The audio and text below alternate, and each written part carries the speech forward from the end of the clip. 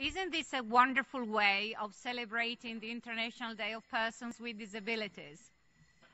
And we said that this afternoon we're going to discuss together with the public and the private sector about building resilient societies and building the future we want together.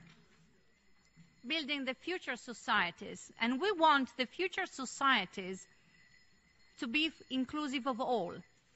We said that persons with disabilities are agents of change, and this is the change we're bringing today. It's a change where we talk about all people, be that they are indigenous peoples with disabilities or not, be that they are women or men, girls and boys, whatever countries and corners of the world we're coming from. We are really trying to make a change so that everybody can benefit of it. And since the focus is about urban areas,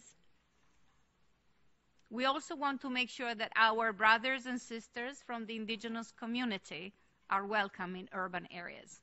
So this afternoon is going to be the afternoon where we talk about what we can do together, partnering together, the public and the private sector, to make urban areas accessible, inclusive, usable by all people, with focus on resilience. This is what I wanted to share with you as opening remarks. And I'm very honored to be the director of the Division for Social Policy and Development at the Department of Economic and Social Affairs, a division that has been tasked by the department to house and be the focal point for the whole United Nations system on indigenous peoples, persons with disabilities, family, youth, aging, cooperatives. And our aim is to find ways to fight poverty, to promote decent jobs, inclusion and integration of all peoples, and reduce the gap of inequalities. So thank you very much for being here. I spoke even too much. I love talking. But it's time to actually ask our panelists to share with us their knowledge about the first panel, which is going to be moderated by Dennis Anderson, who is an estimated professor at the St. Francis College, besides also presiding a very important non-governmental organization accredited to ECOSOC, because we wanted to involve not only the private sector, but also other stakeholders of the civil society. So, Dennis, I let you now lead the first panel. This is meant not to be the typical panel. What we would like this panel to be is to be a discussion show. So, besides reading our notes, let's really try to make out of it something that is infotainment. Information and entertainment by sharing our knowledge to reach what is going to be the expected outcome of this afternoon, that is in line with the 2030 agenda and its 17 goals. We want to aim to encourage multi-stakeholder partnerships. That's what we're aiming at, to establish partnerships at the end of this day to positively impact the prosperity and the well-being of vulnerable communities living in urban areas. Thank you, Dennis Anderson. The floor is yours.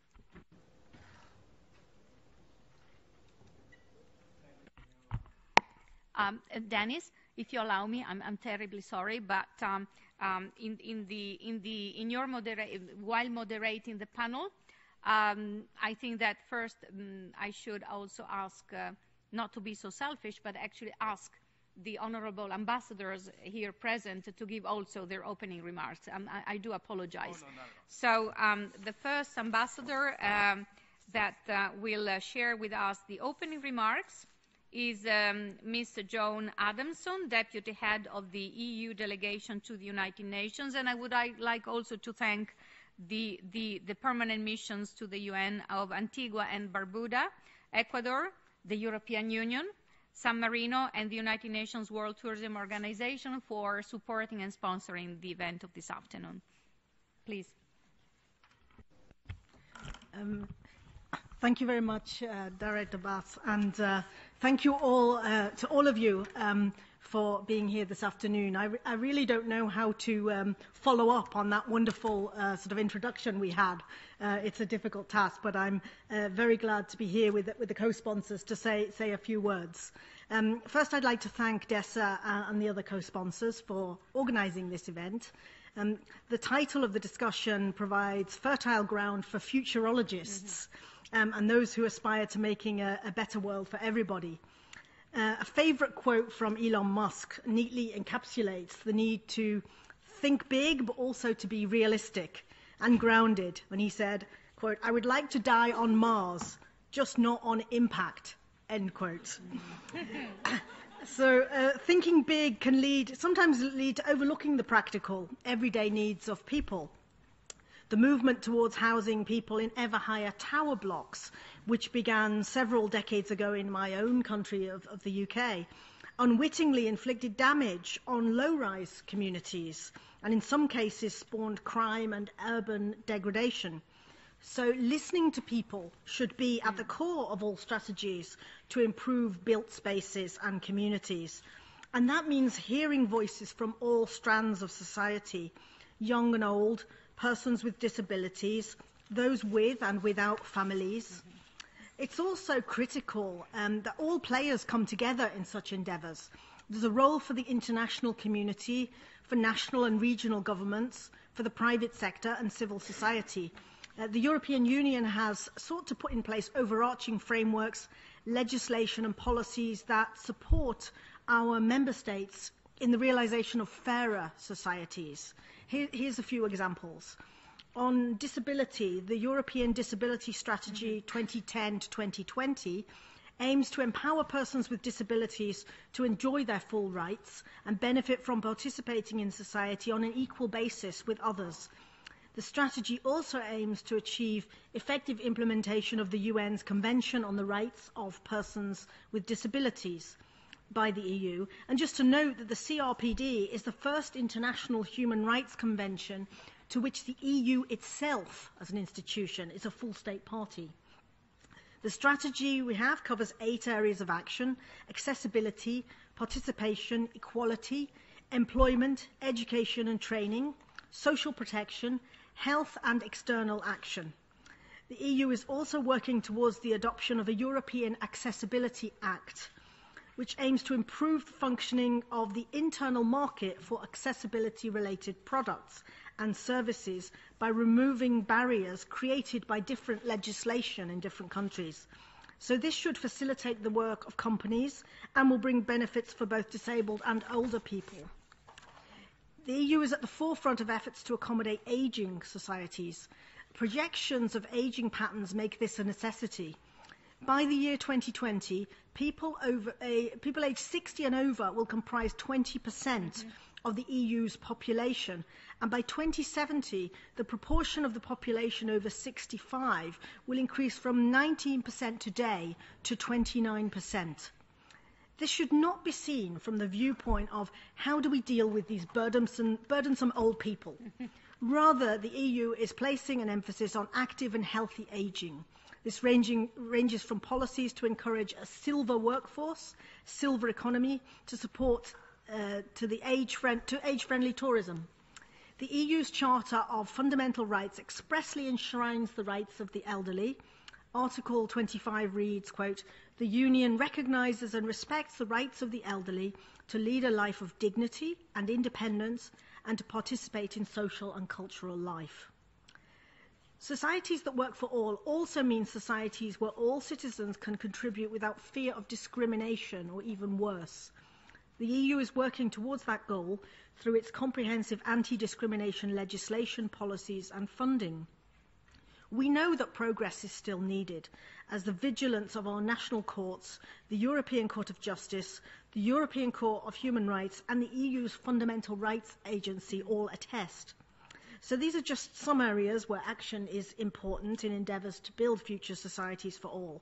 And I look forward very much to hearing the diverse perspectives of the panels that will deliberate further on the issue. Thank you very much. Thank you for your open remarks. pragmatic and to the point. And now I would like to ask His Excellency the Ambassador Georgi Panayotov.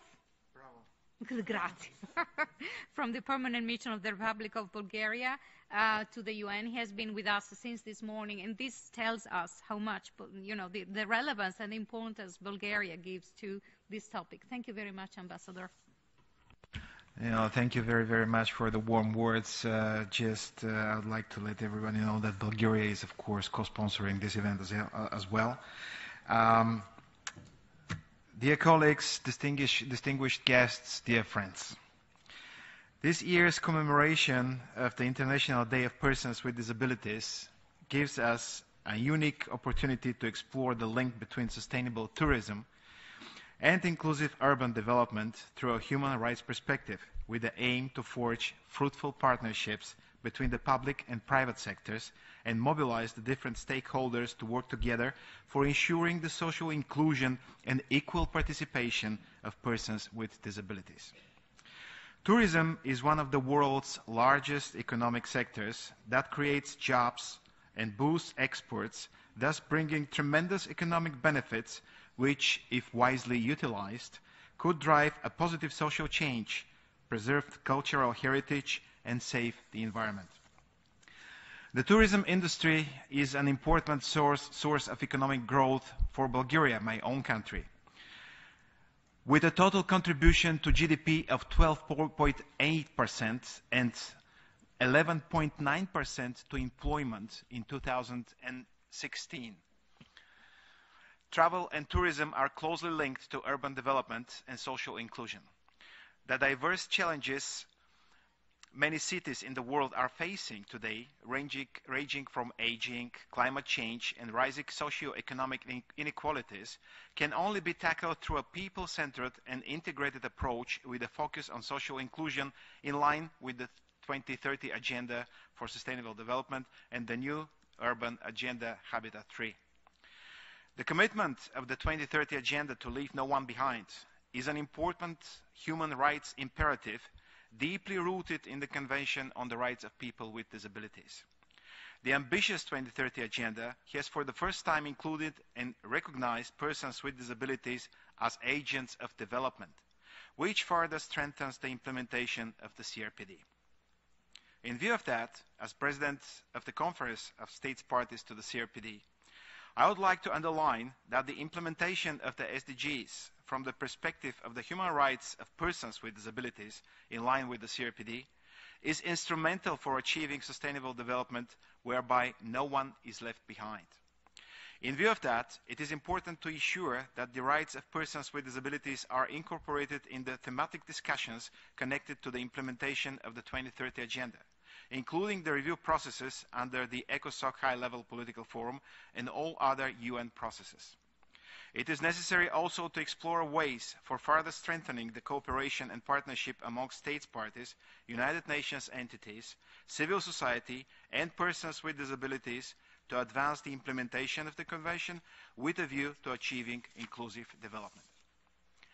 The concept of sustainable development, which incorporates the model of inclusive urban development, is closely related to the human rights agenda as it operationalizes the inherent link between the integration of the economic, environmental, and social aspects and the human rights imperative with a view to ensure a people-centered approach to development.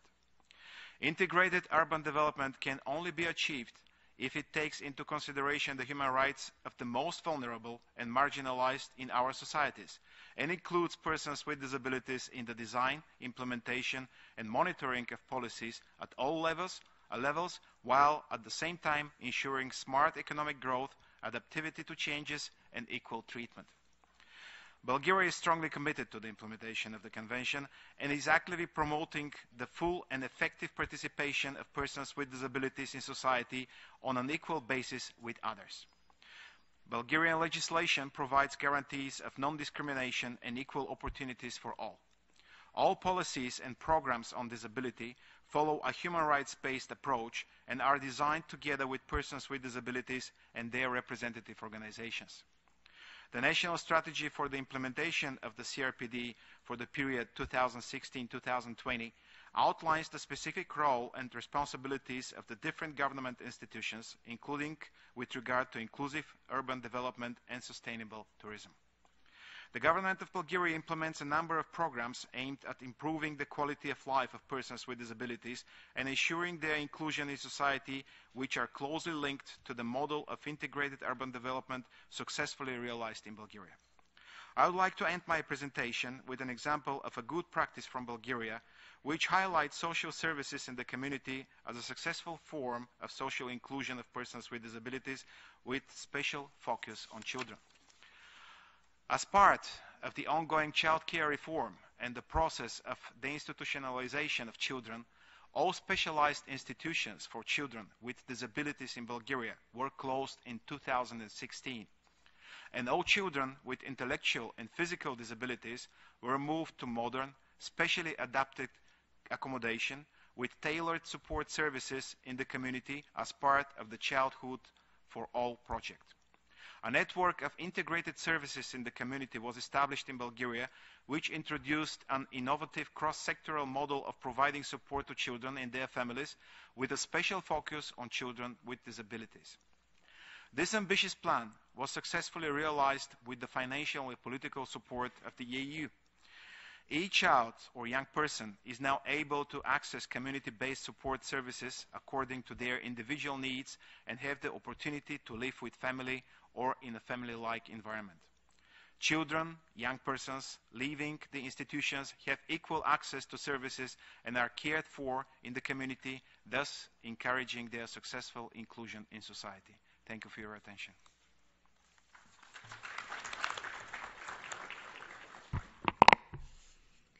Again, thank you very much.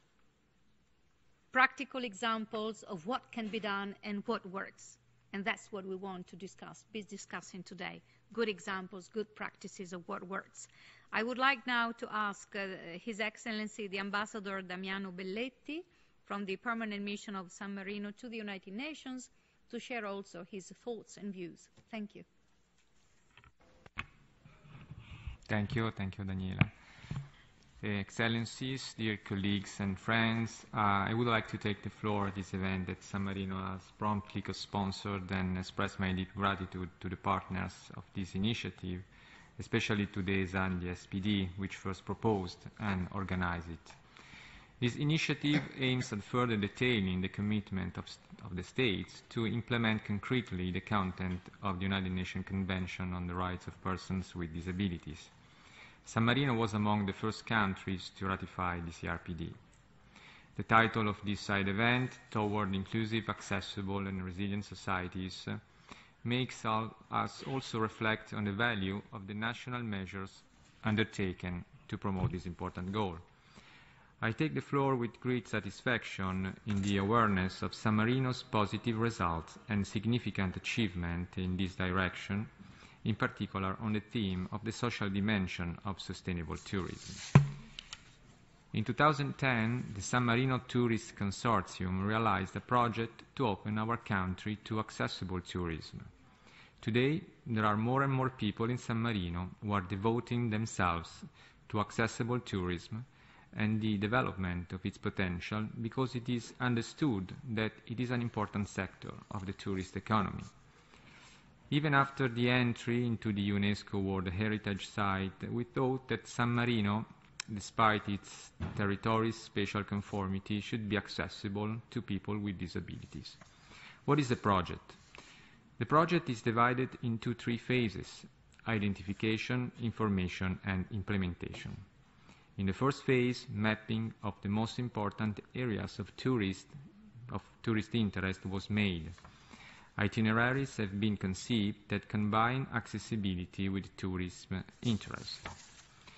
The second phase consists in participating in conferences and workshops to update and make known the potential of San Marino. The third phase aims to involve as many potential people as possible, creating greater sensitivity to accessible tourism. In 2013, San Marino became part of the European Eden Destinations Network with the title European Destination of Excellence, 2013. In 2014, the first United Nations World Tourism Organization Conference on Accessible Tourism in Europe was held in San Marino. With our project for accessible tourism, which is called San Marino for All, San Marino has entered the smart cities. We have developed various different supportive measures that over time have become landmarks for tourists who want to visit San Marino.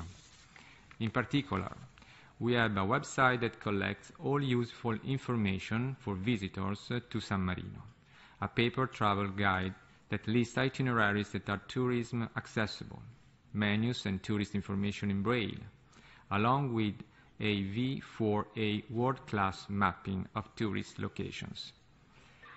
After the first years in which the project has been mainly dedicated to motor disabilities, for over 2 years we have also been working on the needs of those with visual disabilities.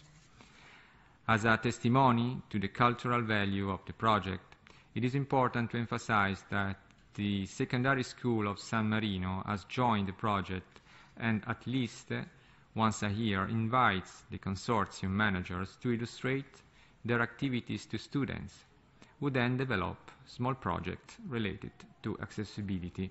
This demonstrates that the culture of accessible hospitality is growing in San Marino. In 2016, the University of San Marino in Industrial Design, in collaboration with the consortium and the Ministry of Tourism, organized a workshop dedicated to accessible tourism under the title San Marino for All Senses. From the workshop, we have created so many projects that we hope can soon be used by tourists to San Marino. From December 2016, thanks to the San Marino Tourism Office, our republic has become the first state in the world to provide a tree ride, a special electric aid that may be added to a wheelchair and allow those with disabilities to visit the old town independently and without difficulties. I wanted to share this brief consideration to demonstrate how dear to San Marino is the theme of today's event in terms of concrete implementation measures. Indeed, my country has pointed to accessible tourism as a winning asset in the wider protection of the right of persons with disability. Thank you. Thank you.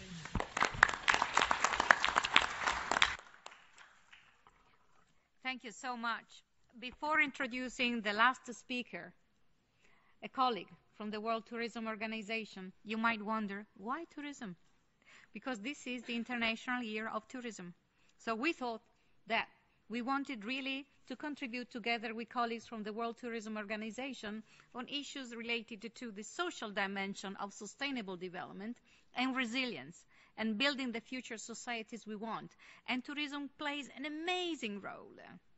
Because if you want tourists to visit places such as urban areas, then you need infrastructures that have to be welcoming, accessible, inclusive, usable for all, be that a person is old or young or has reduced temporary mobility, broken leg. It's a temporary disability, right?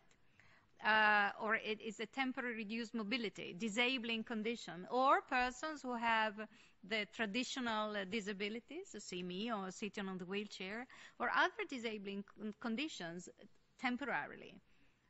Pregnant women at the last months of pregnancy, for instance, they might have issues when it comes to traveling or finding places that, are welcoming, but also people who love eating a lot might also need some specific support. Sometimes I say, think of the little chair you find in hotel rooms, in the bathroom, right? It's a little kind of chair that you can pull up or down depending on the needs. That little chair can serve so many people. Small children, they can sit there, and then the mothers or fathers help them to wash themselves. A woman who's pregnant and might have difficulties in washing her feet. Sorry, I'm talking about very, very basic things here. She uses that little chair in the shower in the hotel room. An older person, the same thing, or somebody who is a little bit overweight, or somebody like me who cannot stand up. So that little chair is not for the room accessible to persons with disabilities. That little chair serves as the huge variety of people. This is why I said at the very beginning that today, in the afternoon, we don't really want to focus only on persons with disabilities, but we want to see what persons with disabilities as agents of change, even without talking about them, are bringing to the society, are bringing to the future societies we want to build together. Now, my dear colleague, I would like to introduce you, but I thought it was important to highlight the relevance of tourism in what we try to achieve here at the United Nations. Also, through tourism, we can really promote the social dimension of sustainable development. So I would like now to ask Mr. Kazi Rahman, Deputy Special Representative of the UN World Tourism Organization here in New York as Liaison Office, to share with us your thoughts and what the World Tourism Organization is doing. Thank you. Thank you, Director Bass. Indeed, I think you said it so ably, so competently that I think to highlight the importance of what the tourism sector can contribute towards inclusiveness, social mobility, and building a future for all. And indeed, that is what sustainable tourism needs to aim to, and UNWTO is working with all the other stakeholders in the tourism area to promote that, and to promote the 2030 agenda, which is actually for change and inclusiveness. I think the importance that you attach to the tourism sector is well taken. It is the biggest and fastest growing sector in the one of the biggest and fastest growing sectors of the world economy. Last year, according to our statistics, a new record of 1.2 billion tourists crossed the international borders, and 2017 is showing similar trend. By 2030, the number is expected to reach 1.8 billion. And if we include the domestic tourists, we would have to multiply the figure by 4. So this only highlights the importance of greater mobility and connectivity. And greater mobility, connectivity, information boom, new tourism products, better quality of services. These, on the one hand, are leading to higher number of tourists, but also this is something that needs to be continually improved and developed. These impressive figures give an idea of the importance that the tourism sector can play in the economy, in the society, in fostering equality and inclusion, in advancing the rights of persons with disabilities worldwide in order to contribute to an inclusive development for all. But a number of challenges need to be taken into account in order to ensure that the transformative force of tourism leaves only positive footprints behind. Without concern for sustainability, tourism can create detrimental impacts for the environment, for the heritage, cultural values of tourism destinations, and for the local population. Put high pressure on infrastructure, and you can ignore the plight of the people with disabilities and specific access requirements for more accessible environments, products, and services. Indeed, the social dimensions of tourism are key to sustainable development, which was rightly pointed out by when the General Assembly adopted the resolution on proclaiming International Year of Sustainable Tourism 2017. So UNWTO, I will focus on a couple of areas in how we are working towards that, together with other stakeholders. First, the code of ethics.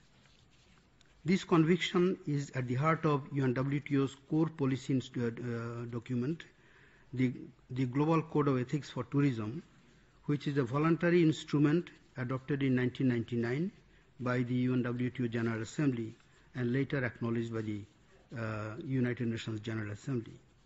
The code is a unique instrument to guide policymakers, tourism service providers, and tourists alike in a responsible and sustainable development path. The code principles advocate inter alia for the rights of workers and entrepreneurs in the tourism industry, the importance of tourism benefits reaching the host communities, and the removal of obstacles that hinder the right of direct and personal access to tourism. Second, accessibility. In our view, tourism constitutes a human right which should be equally enjoyed by all segments of society. UNWTO therefore firmly believes that accessibility should be a central part of any responsible and sustainable tourism policy and business strategy, and that it should be integrated into all tourism infrastructures, products, and services. And enhanced accessibility further improves service quality and the overall tourism supply. It provides new jobs, brings investment, creates differentiated product innovation, and helps the conversion of urban areas into smart cities. Yet, at present, the accessible tourism market is still relatively unknown. Visitors' requirements are misunderstood and investments are exaggerated. Accessibility needs to be implemented throughout the entire tourism value chain. There is no use in adopting the last generation urban hotel or an airport terminal if there is no accessible vehicle to transport a customer from one point to another. Only one broken link in the delivery chain can hamper the whole tourist experience even make it impossible. UNWTO has been working to mainstream universal accessibility across the tourism sector in collaboration with civil society organizations of the disability community, public administrations, and business sector. We have produced a series of awareness raising and guidance tools, notably 2 sets of UNWTO recommendations on accessible tourism adopted by our General Assembly in 2013 and 2015. The first set of recommendations serves as a general mainstreaming framework for ensuring that people with disabilities have access to the built environment, the transportation system, information and communication channels, cultural and sports activities, and a wide range of public facilities and services that compose the tourism value chain. The second set of recommendations provides a detailed guidance on making information and communication channels in tourism more accessible, including signage, printed, digital, and audiovisual content, websites, apps, mobile devices, and interface terminals used in travel and tourism. Besides these instruments, UNWTO has also published technical manuals and compilations of good practices targeting destinations and service suppliers. While these manuals provide know-how, systematic guidance, and accessibility solutions, the series of good practice examples demonstrate that accessibility pays off and that barriers can be successfully removed. Also, since last year, UNWTO and its partners, the ONC Foundation and Spanish Standardization Agency, are working with the International Organization of Standardization, ISO, to develop an international standard on accessible tourism. This comprehensive standard will provide information on the key aspects of policy making, strategic planning, design of infrastructure, products and services, and will be addressed to all stakeholders involved in the tourism supply chain, both from the public and the private sector.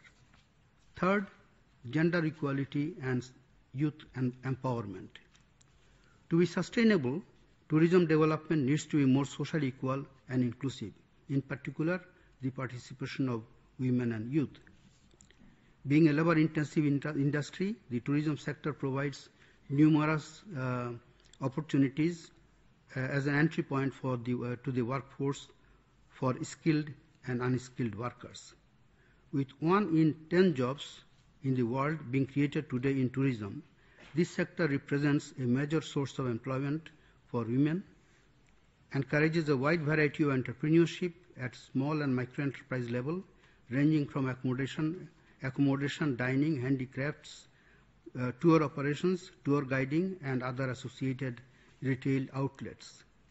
According to the joint UN-WTO, UN Women Global Report on Women in Tourism issued in 2010, women already make up a large proportion of the formal tourism workforce, being well represented in the service and clerical level jobs, yet poorly represented at professional level. A second edition of this report will be published in 2018 so as to update the data and to better understand the gaps and measures still needed to reach effective quality and non-discrimination.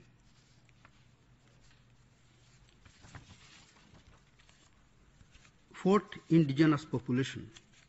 Tourism is also well placed to support economic activity at rural community level, especially in areas with rich natural and cultural assets. I refer here particularly to indigenous communities and to the potential benefits that tourism can offer in finding new ways of augmenting and diversifying their incomes. Indigenous peoples are characterized by some of the richest and most unique and diverse cultural expressions of humankind across our planet and are spiritually linked to traditional lands. These expressions represent a clear pull factor for potential tourists. If managed responsibly and sustainably, indigenous tourism can spur cultural interaction and revival, bolster employment, alleviate poverty, curb rural migration, empower local communities, especially women and youth, encourage tourism product diversification, allow people to retain their relationship with land, and nurture a sense of pride. However, this type of tourism also raises some ethical, socio-economic and human rights related concerns that need to be addressed by all stakeholders. This is why UNWTO is developing a set of recommendations on the sustainable development of indigenous tourism. Aimed at tourism practitioners, these draft recommendations will guide tourism enterprises in their responsible operations on the ground, while enabling indigenous communities that actually wish to open up tourism to grasp all the opportunities that come along following a thorough consultation process. Thank you very much for your attention. I think these are the few points that I wanted to present before you. Thank you. Well, thank you. This was rather a detailed explanation and remarks, but I think that they were very useful because they tell us that there is so much to be discussed on the issue of the social dimension of sustainable development, also through the eyes of tourism. We have two amazing panels. I will ask the moderators to be a little bit less accommodating than me so that we stick to the program. I would like to tell you that the very first panel will be discussing about urban areas and how the private sector and the public sector together and with the civil society can really build something important. We have representatives from the member states of the United Nations, such as from Ecuador, but we also have representatives from major cities, from the Mayor's Office of New York.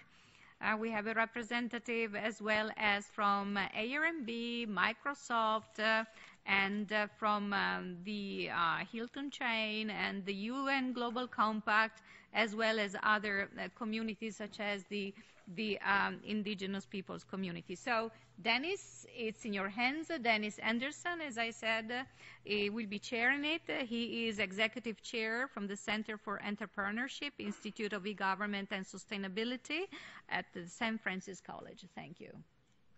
And before we start, maybe, so to allow panelists to leave the floor, we will have a 1-minute video message. Thank you. Thank you so much.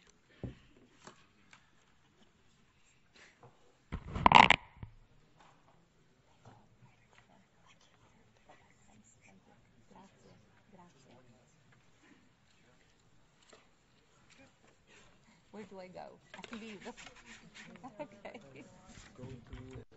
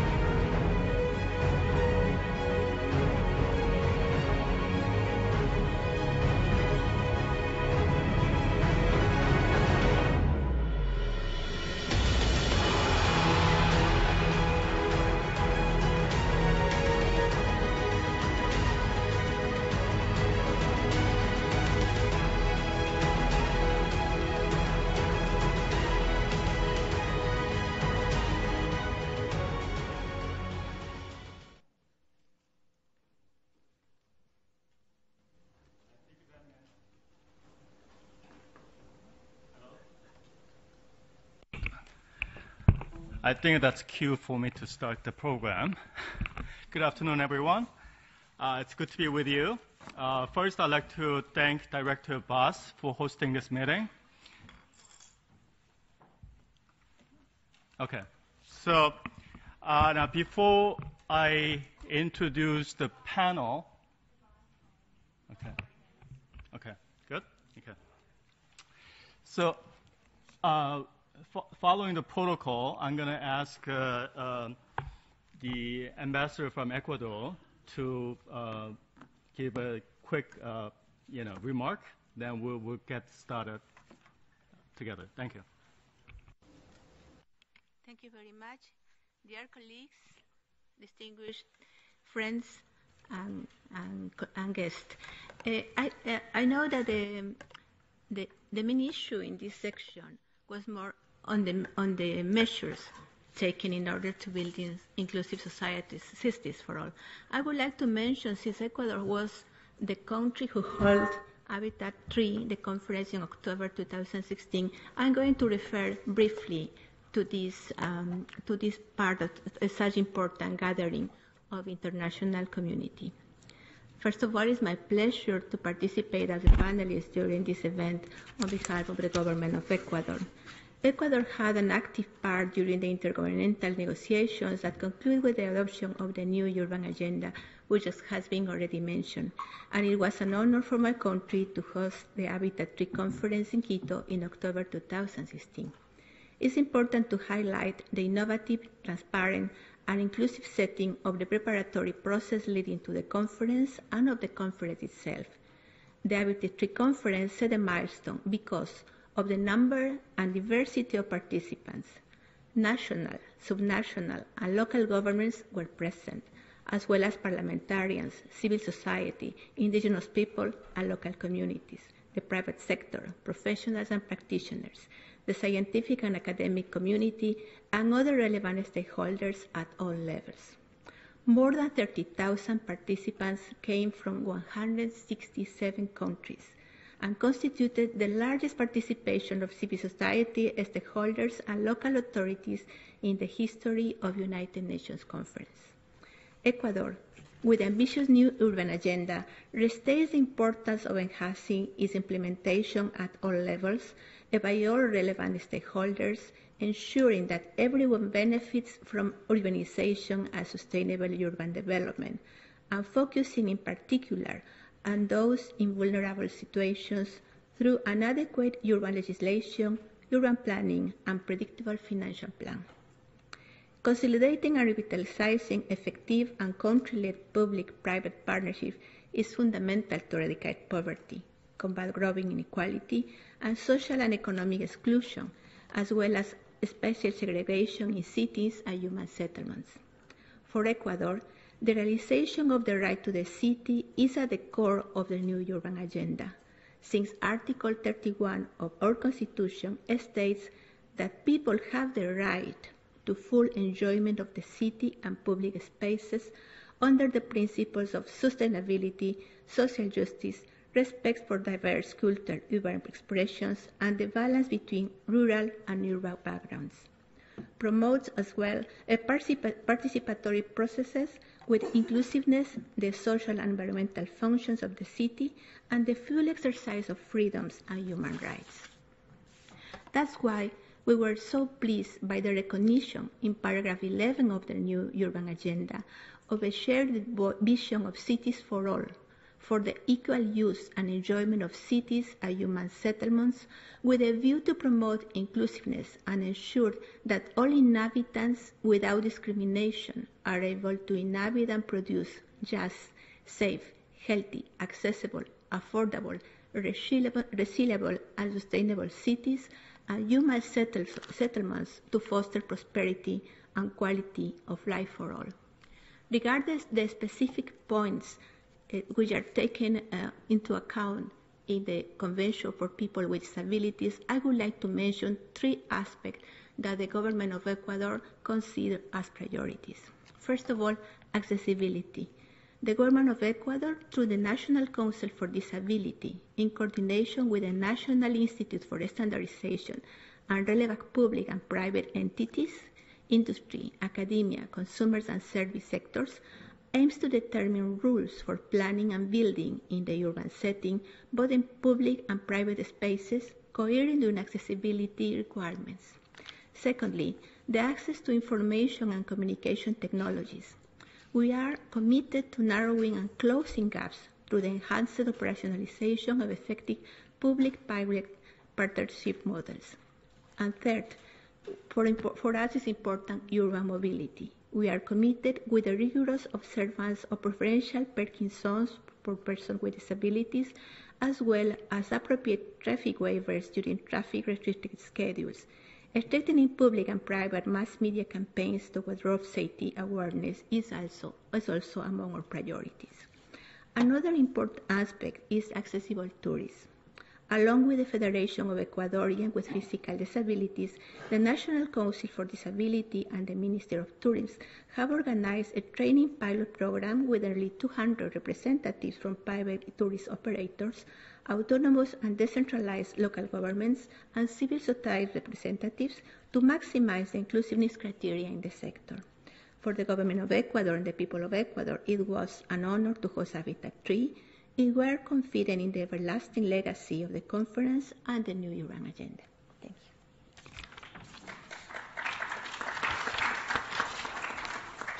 you. Thank you, Ambassador Rosa. So yesterday I received a phone call from one of the organizers, and he asked me, do you have any questions? Yeah, did you read everything you're supposed to read? I received a whole bunch of documents, I said, well, yes, I did. I reviewed everything. It's nothing new. And then he said, good. Don't make it boring. So I'll try my best not to make it boring and try to make it interactive as possible. I'm excited that all panelists are here. But, I think this is a serious topic, really serious topic. And how many of you actually live in city or urban area? Show hands. It looks like almost everyone, right? Not almost everyone. There are a bunch of hands didn't go up. So it's about all of us. Whether you raise your hand or not, the living in city is reality. living in urban areas is reality today. And tomorrow, it's going to be more. There will be a lot more demands that we haven't even thought about in terms of services, in terms of access, in terms of everything you can possibly think about. The future is coming whether we like it or not. So how are we going to be prepared for the future? So as a professor, I like to always start with some numbers, just to highlight the importance of this gathering. Why are we here? This is one more UN meeting. I've been to many, many UN meetings, but what are we taking away from this meeting? That's important to me, right? Important to you as well. So I just did a little bit of looking up. There were 370 million indigenous people. There are 630 million 65 and older.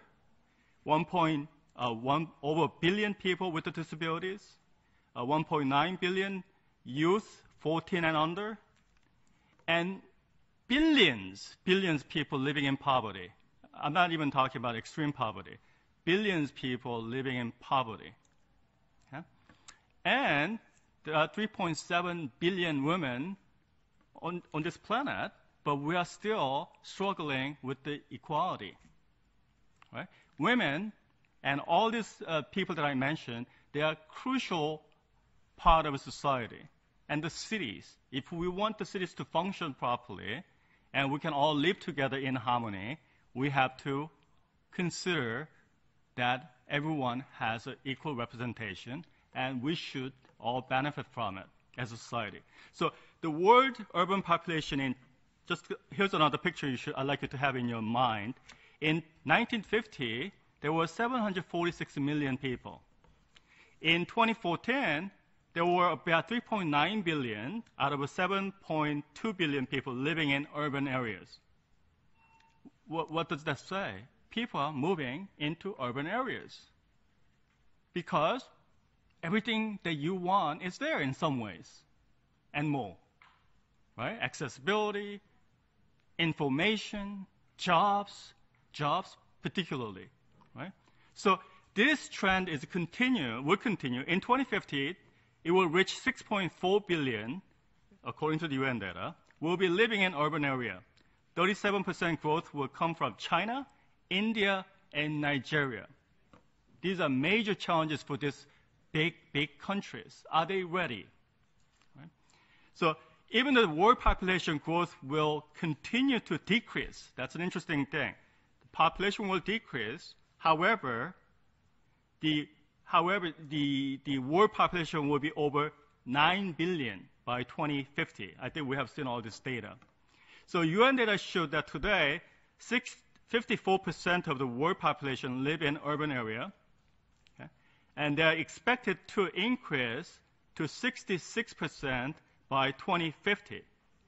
This presents many challenges to everyone in this audience, panelists, everyone here, but this is particularly crucial for private sectors, civil societies, and governments, particularly local governments. They will have a more burden to carry, and federal governments, in some ways, less important than urban or city governments. And that's an interesting thing we have to think about. That also means, how do we reallocate resources? So that's something we got to think about. Many cities are not built for future. We know that.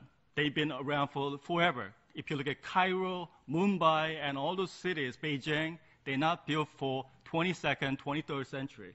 So what are we going to do about that, right? So resources are limited. Fundamental resources including air, water, energy, food, housing, transportation, language, and technology. There will be a lot of pressures. The pressures will be on city governments, civil societies, and including private sectors. If they want to make money, they want the cities to be functional. They want cities to be healthy. Okay? So we want to build a future societies for all people, including low-income families, people with disabilities, indigenous people, and older population and young people, and everyone that makes up a city. Now, but we don't want to forget those people who didn't raise hand. Not everyone will move into cities or urban areas. So how are we going to deliver access and service to those people who are left out or by choice, or some of them are not by choice. Okay? So today we are fortunate to have a group of distinguished panelists from city government, private sector, civil societies, federal governments, who can share their own experiences, exchange ideas that could advance UN's Sustainable Development Goals, particularly goal number 11. Right? So during this panel, we'll explore three main questions around accessibility, inclusion, local government challenges, and necessary resources to build future inclusive urban society. So with that, I'd like to actually dive into dialogue with everyone here, all the panelists. And one thing I would ask panelists to think about is, think about three questions we have in front of us in the context of provider and receiver. So in business, we have a buyer side and seller side. And in order to make this transaction work, you have to negotiate. So, and not, if it's a city government, it's probably providing a service. So what kind of service would you provide to meet the challenges of next 50 years or 100 years to build the smart cities?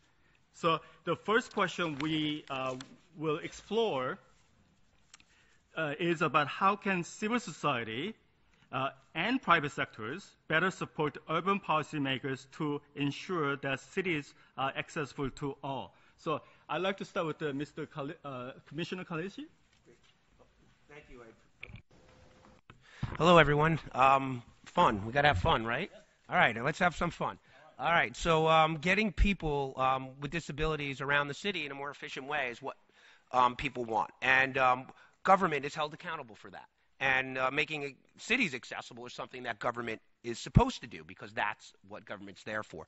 And what really moves government to be able to do that is obviously money is certainly one of them, but it really is constituents. Looking at constituents, making sure that constituents have a voice in city government is really important. And not just a voice, but actually bringing people with disabilities into the conversation, making sure they have effective communication government, and making sure that what their wants, needs, and concerns are implemented in government. And I really think advocacy is a big part of that.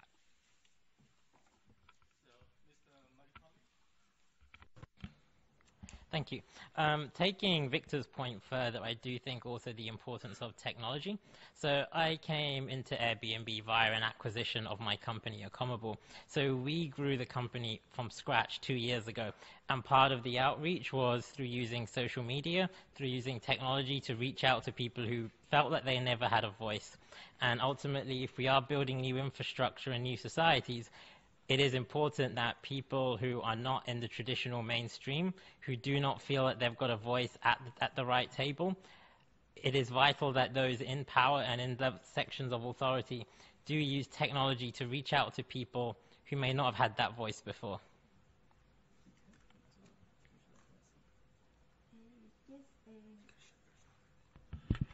One thing that I would like to underscore, and for me is extremely interesting, is the fact that during the conference Habitat 3, it was started an application with the Nippon Foundation, which is going to provide the people with disabilities, especially blind people, to know the facilities, the accessibilities they got in the public spaces, in the most,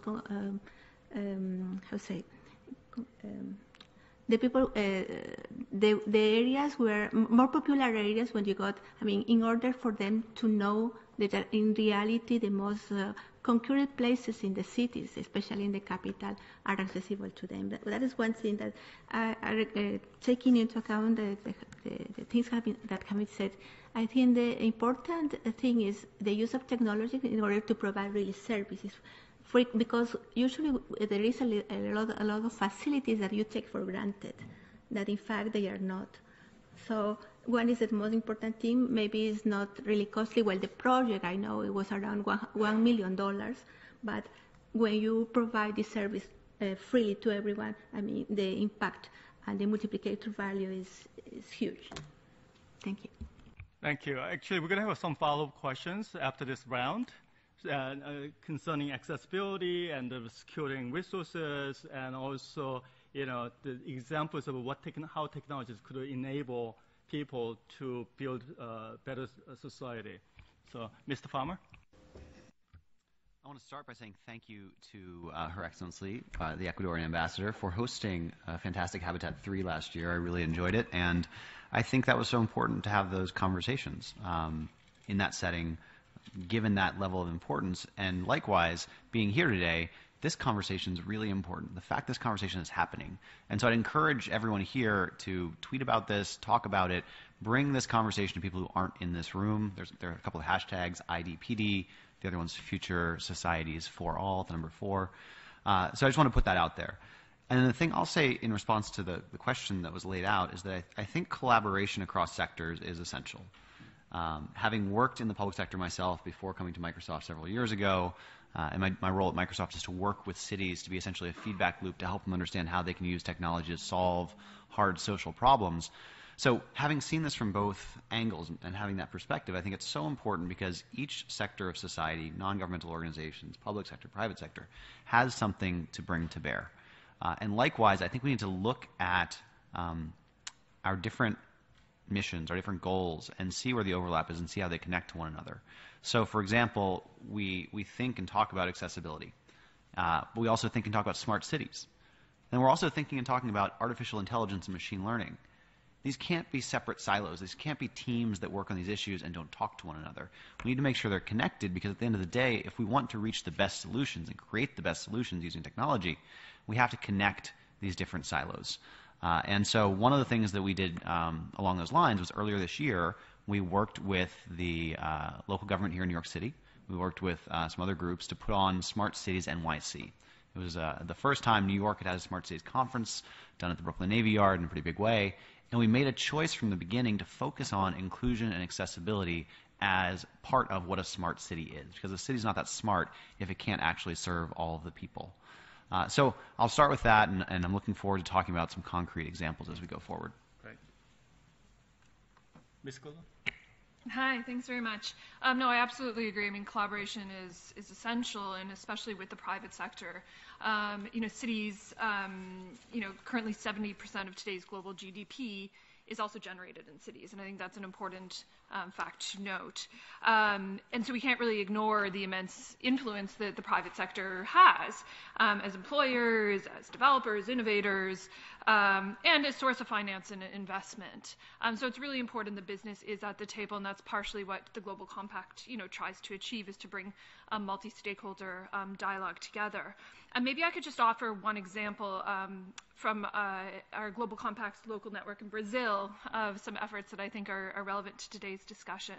And it's a partnership that started with UNHCR and UN Women, and our network in Brazil, as I said, is involving a number of businesses, including Carrefour, Facebook, Itaipu, Renner stores, IBM, Sodexo. I mean, the list goes on. There's quite a few that are involved now. But the idea was to facilitate job access for women refugees. This was understood to be a major social challenge for the city. And through the partnership, 21 women have now secured jobs, and this has only been going on for a couple of years. And others have received professional training, support with their resumes, networking opportunities. But the partnership also looks at the capacity building for private sector organizations in terms of better understanding the legal issues around hiring refugees and overcoming some of the misconceptions there. And also sensitizing the potential employers to the situation of women refugees. If they show up for a job interview with their child, it's not because there's a lack of professional awareness. It's because they likely don't have a support system in place to be able to find care for their child at that time. So there's some really interesting work that's being done, and I think it really shows how the private sector can come together with the public sector and other entities to make a difference in this space. Thank you. Mr. Chavolo? Hauka Mimiuta Minue. I'd like to first thank everybody who's invited us and who are hosting us, and also to give blessings and thanks to the Lenape people who are the original people of this land. And I completely agree that collaboration with both government and business is incredibly essential, particularly for our population as indigenous people. Because although New York City has the largest indigenous population of any city in the United States, many people don't know that, last census was about 110,000, that's still only just over 1% of the population, right? So it's still a very tiny percentage of the population, even though numerically we can be strong, we have a strong, vital community here. So often, going back to the mentioning constituencies, as a constituency, we might sometimes seem statistically insignificant. I've even heard that word before among researchers, that sometimes people don't look to us as a constituency because we don't have, and I'll just be very blunt about this, we don't have voter power. And so we can be often overlooked. But I still think we bring much to the table. I think we bring much knowledge. And even Thomas Jefferson gave credit to indigenous people that were here in New York, the Haudenosaunee, for giving him insights into, and the founders of this country, insights into how to really bring together a confederacy and how to lead a diverse nation. Because the Iroquois Confederacy, the Haudenosaunee, had already been doing that for centuries.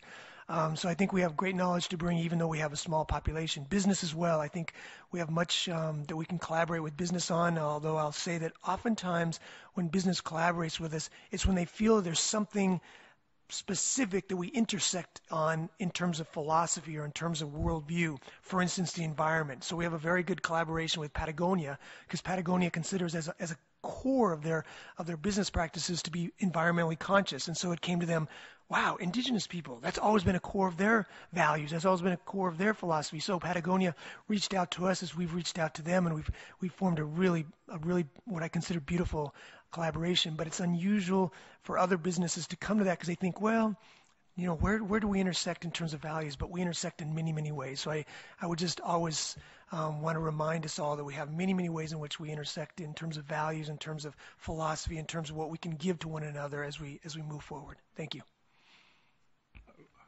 Rick, thank you. I actually learned something new today. As a New Yorker, I didn't know that. That's great. So, you know, when I read this question, and accessibility is not just about physical accessibility. It's also about resources that allow people to build accessibility. So maybe quickly, I'd like to invite the panelists to talk about examples of that, how to secure resource and also provide adequate accessibility to all citizens and the future population that will move into, for example, New York City. You know, how are we doing that? So I think some concrete examples of this is resources are there, right? And when resources are there, we have to make sure that disability is included in that in the beginning. Something is that we put together in New York City is a request for proposal. So we decide that we're going to do something in the city. For instance, Link NYC, you may see these machines up on the street.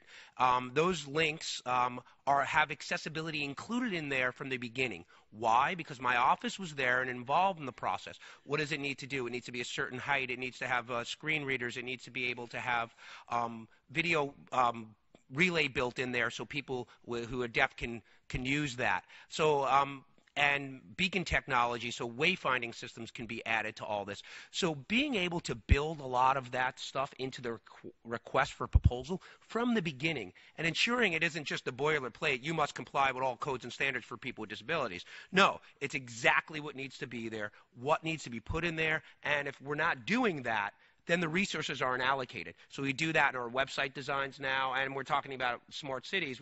We want to ensure that New York City is one of the leaders in accessible smart cities and moving that forward, as we heard from Microsoft say something about smart cities earlier. Now going over to Microsoft, so you talked about the public-private sector partnership, right, PPP. So what kind of examples can you give us about working with the urban areas or city governments where you have seen an effective way of increasing accessibility? Absolutely. So I'd like to share two examples. One, let me just start by saying I completely agree with Commissioner Calisa's point that it's so important to be accessible by design, to bake accessibility in from the beginning. It's not an add-on. It's not an afterthought. It should be the people who know these issues should be at the table from the beginning. So one of the things that we announced at the Smart Cities NYC conference was the Smart Cities for All Toolkit, and this was done in conjunction with G3 ICT, and World Enabled. And it's pretty simple at the end of the day. It's essentially a checklist, instructions on how to ensure that whether you're building technology or buying technology or communicating something through technology, how to ensure that you're making sure that whatever you're doing is accessible. And it's not realistic to expect that every single company or even every single municipality is going to have experts on their own staff. So it's important to be able to create these toolkits and then share them. So that's one example of working across sectors. An example of working specifically with the city is what we've done with Microsoft Translator. So Microsoft Translator is machine learning-based voice-to-voice translation technology. And if you haven't checked out translation technology recently, it's completely changed in the last couple of years because we've moved to deep neural networks, machine learning, from the old version, which was statistical machine translation. Quality has jumped. How quick and real-time it can be is pretty amazing. So this is being used in boardrooms. It's being used in tourism settings, speaking of tourism today. But we said, this is crazy. We should be using this for government services. And so we've worked with the mayor's office on two settings. One, the engagement team that goes door to door to find out who's eligible for certain programs. And often someone does not speak English as a first language.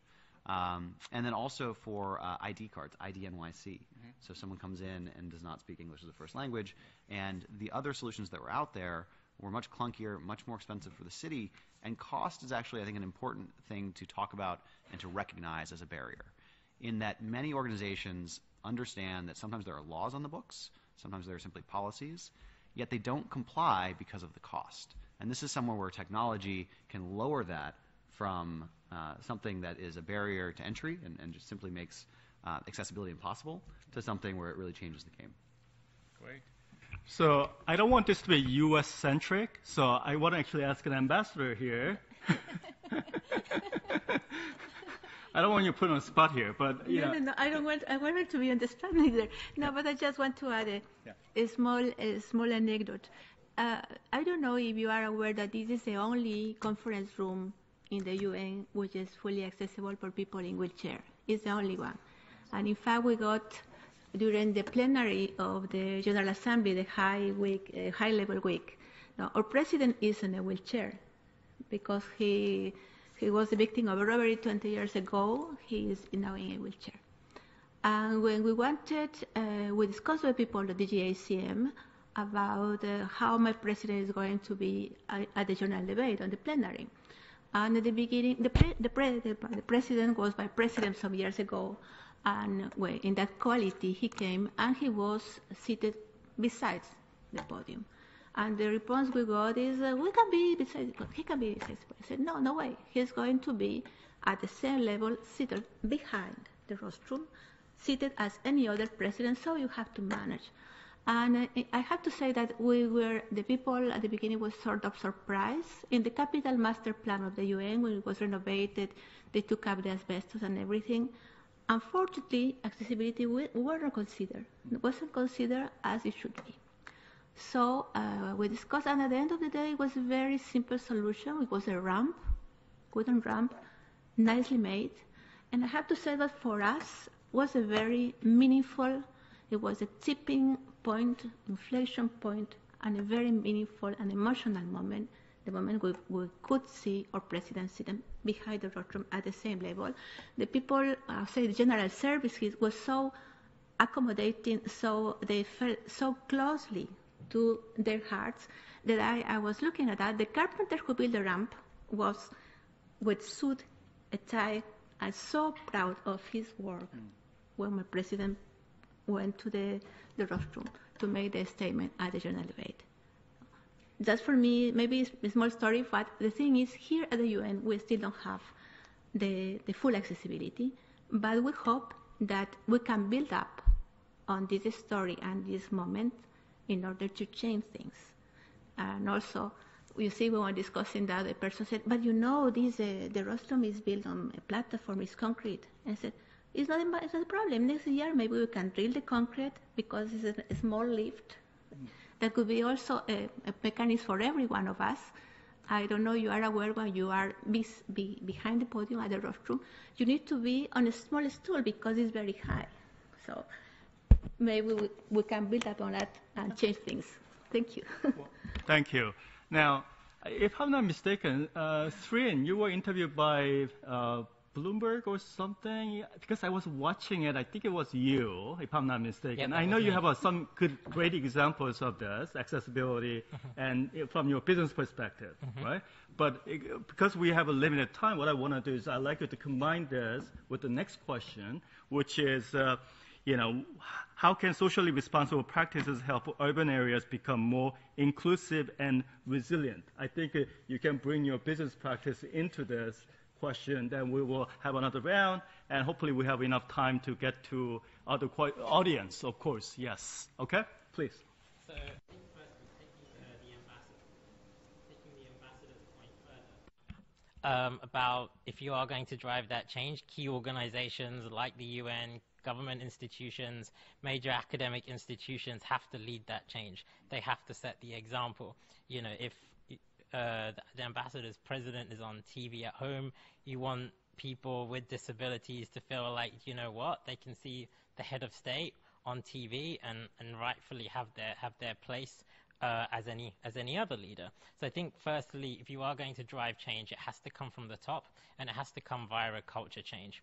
In terms of business specific, ultimately it comes down to investing in people.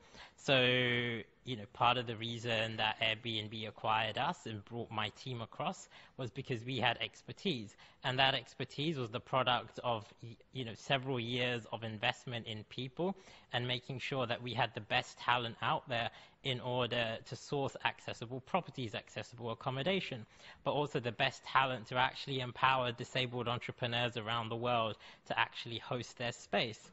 And, the other major aspect of business, I guess, coming from a company like Airbnb is, being able to use something like the sharing economy, which can be absolutely brilliant for disabled people because it gives access and flexibility to markets that traditional rigidity just does not work. So many of our employees and our talent could work for us because they could host their space whenever they had time. They didn't have to worry about transport issues getting into work every day. Or, for example, when I came to San Francisco earlier this year, I emailed the community to ask for some tourist information. How do I best get around San Francisco? 3 of our users got in touch with me and drew out a Google map of how to best get around town. So, that is entrepreneurship at play there. And I think business is really good at that. And I think, with companies like Airbnb and the team that I have at the helm, we are going to be hopefully at the heart of making that change. Great, thank you.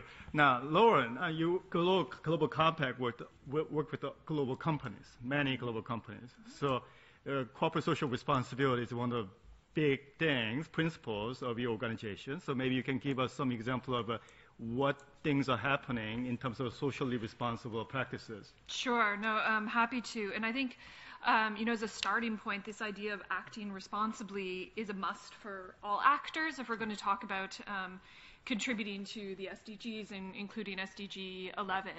I think that there's a risk that with the Sustainable Development Goals that we could end up in a cherry-picking situation where companies are looking for the easiest entry point and latching on to that and making a positive contribution, but also perhaps not thinking about their responsibilities across sustainable development.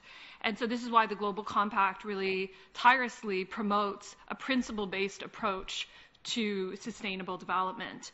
And we do have 10 principles that are derived from international declarations, the Universal Declaration on Human Rights, the ILO Declaration, Rio, et cetera, that provide companies with guidance on what corporate sustainability should mean. And this involves both the respect dimension and minimum responsibilities, but also what companies can do to take positive action in support of the Sustainable Development Goals. I think the other benefit of thinking through this lens is that you see the interconnection between the global goals. And for anybody that's working in the social space, we know how important this is. So when we think about, for instance, some of the commitments that companies, that cities, and that others have made in terms of climate change around the Paris Agreement, how are these projects, for one, being implemented in a way that respects international human rights, but also where are the opportunities to make these projects have a positive impact on inclusion? So for instance, do women, do persons with disabilities, other marginalized groups actually benefit from the job creation that's coming from smart cities? It's a potential huge boom, or is a huge boom, and we saw this with the tech industry boom years ago, and we all know that women, for instance, were left behind. So how do we avoid that from happening this time around? And maybe I'll just give you one example of a company that I think has thought in this lens a little bit. Itaipu in Brazil, when they created an investment in electric cars, and it was a ride-sharing program that they were piloting. They also insisted on gender-equal teams in creating that. So it's just, it's adding this additional lens that really does help us maximize the impact. Thanks. That's great. Rick, I totally agree with you about the respect for environment. I think without that, we don't have a sustainability. So how are you reaching out to the community? A lot of times people are just focusing on Facebook or Twitter or whatever.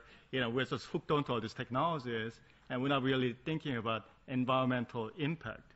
So can you talk to us a little bit about what your organization is able to do?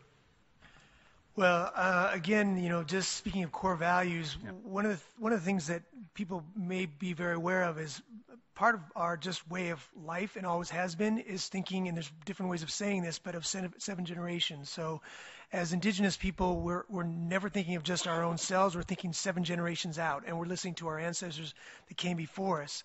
And some of this seems oftentimes quite basic and fairly fundamental, but that's how good wisdom often is.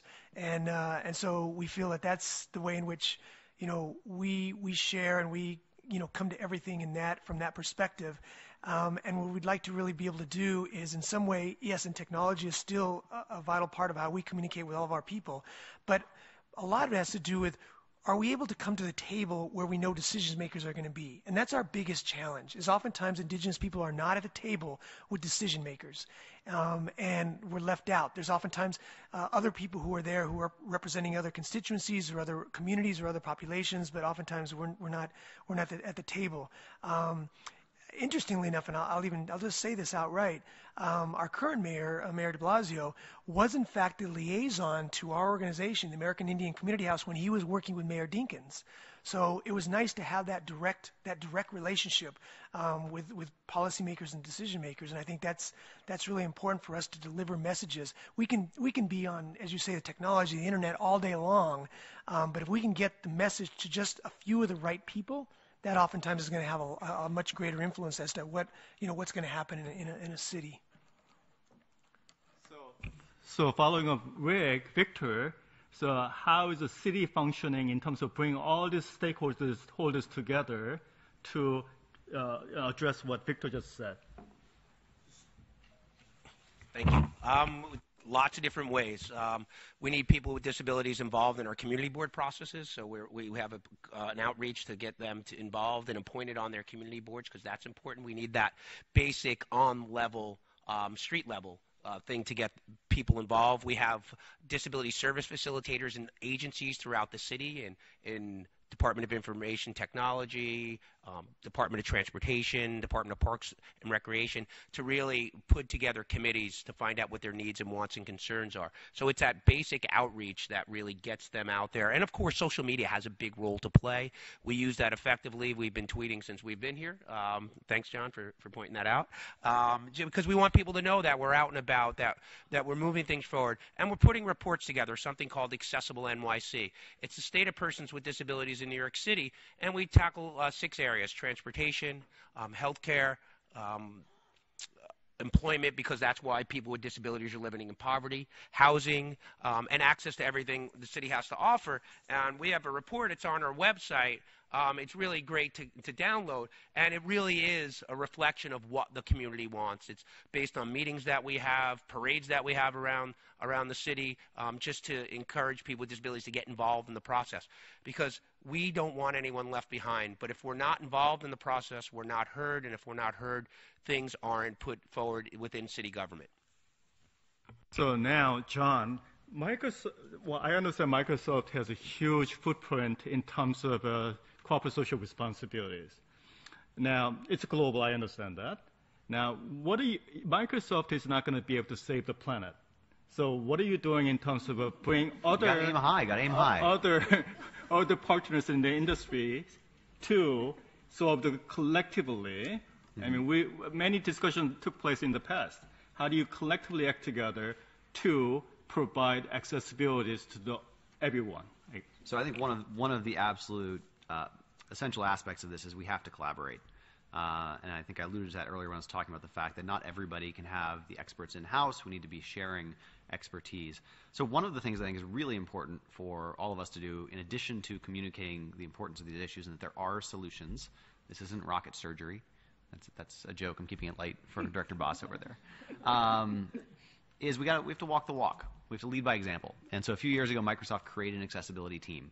And that team has been helping the 100,000 employees of Microsoft that are all around the world create toolkits to understand if they're giving a PowerPoint presentation, if they're giving a speech, if they're having an event that we're hosting ourselves, how do we make sure that that's accessible to as broad a swath of people as possible, whatever their challenges and disabilities might be, whether they're physical, whether they're cognitive, whatever it might be.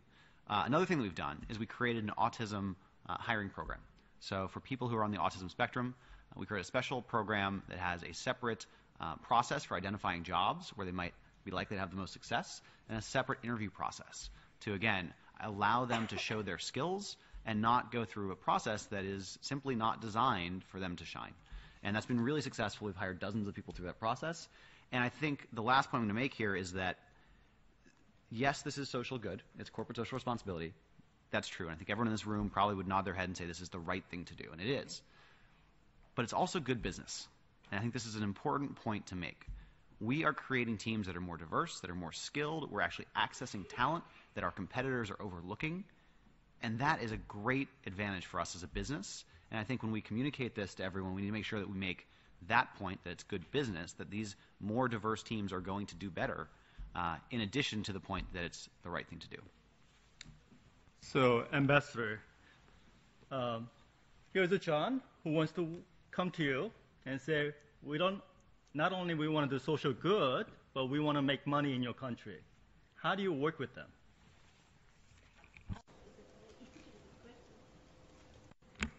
But I was thinking you have to come to Ecuador to see, first of all, you need to make a diagnosis about their needs. And I was only there briefly last year, loved it, so and I will take you up on the invitation. Well, this is how it works. You got to talk to each other. Okay. No, but allow me to ask that the partnership along public and private sectors is cross-cutting in the UN. Now we have to, regarding sustainable development, I just was in a working lunch. We think we discussed how is the cost of sustainable development goals, and it's around $7 trillion. No, but also it's business. So I think maybe it's a matter of, first of all, set priorities, and then we can work on it. And disability is a priority. Absolutely. That was a really good answer to that.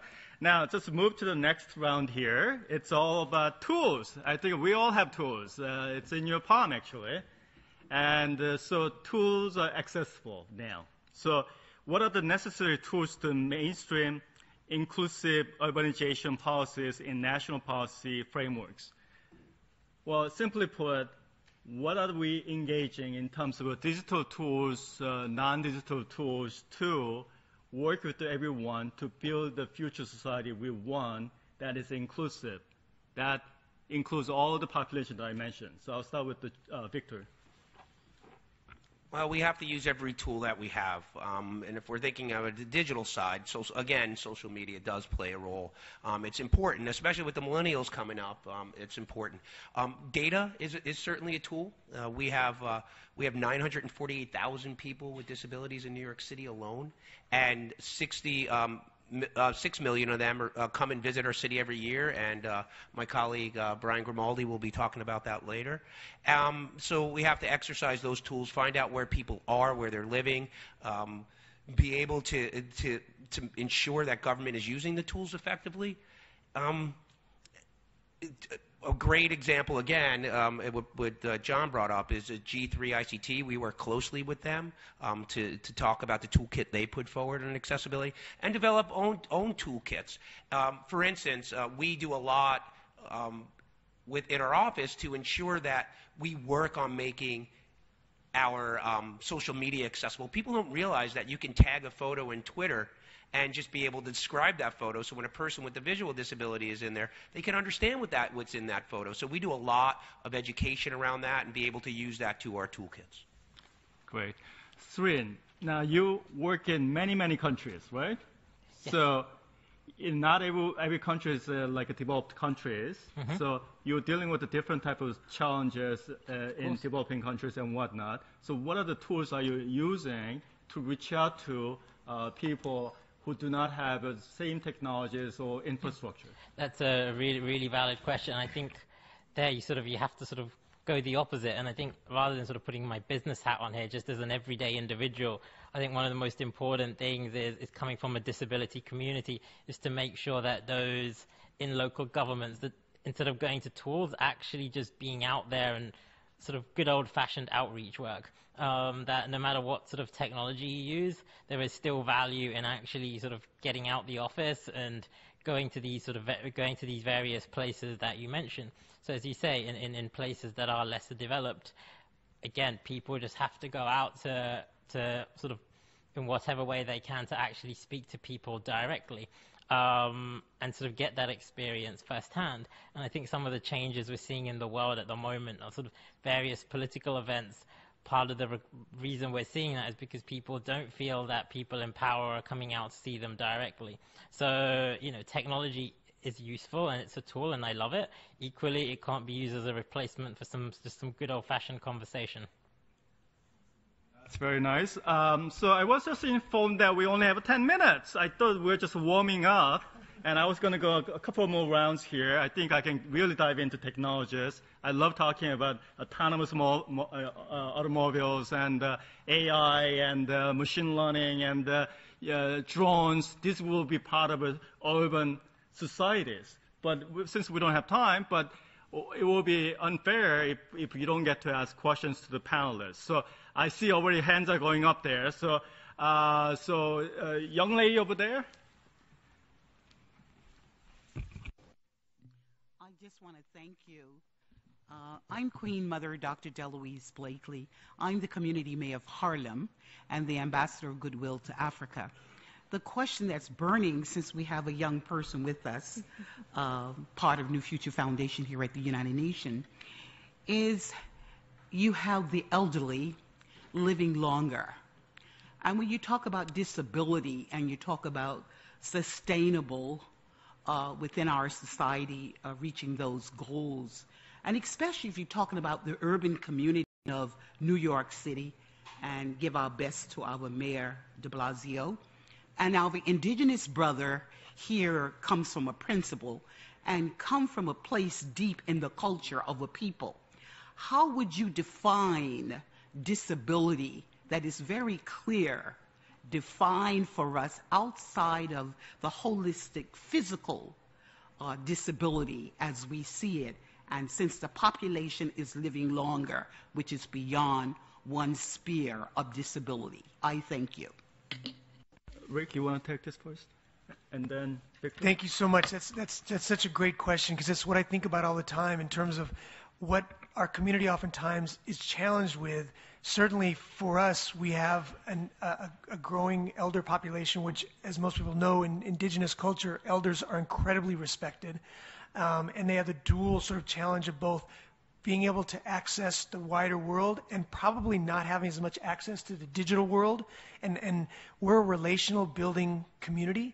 And so just what my colleague was saying about how you need to get out, you need to outreach, it needs to be direct kind of communication, direct sort of, relationship building with our community. And you can't bless with tobacco and sage through the internet. You just simply can't do that. You can't do what we just did with a drum in our song, through the internet. You can try, but it's not the same thing.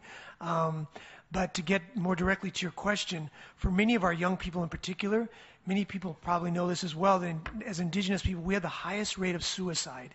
and it's not regarded as a disability, but something happened along that way before suicide where that young person, where the highest rates are, they are among our young people, felt as if they were emotionally and spiritually disconnected from whatever we were offering. So there's no greater exclusion. There's no greater way that you could say you are not included in this world than when someone feels as if their spiritual and emotional side is so empty that they need to leave this world.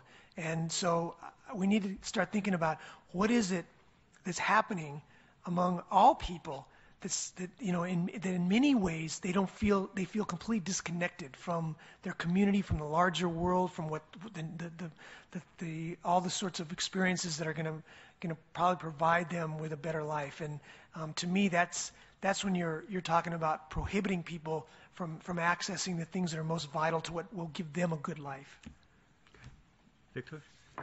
So I think there's a point where we put people in boxes, right? This person's this person, that person.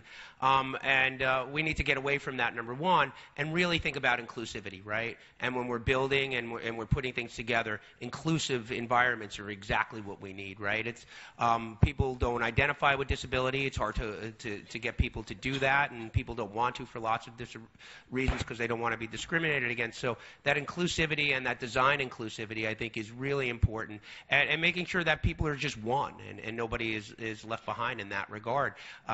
So I really think it's all about connecting people and finding out what their needs and their wants are and building for one society. Okay. Any other questions from the audience? Yes.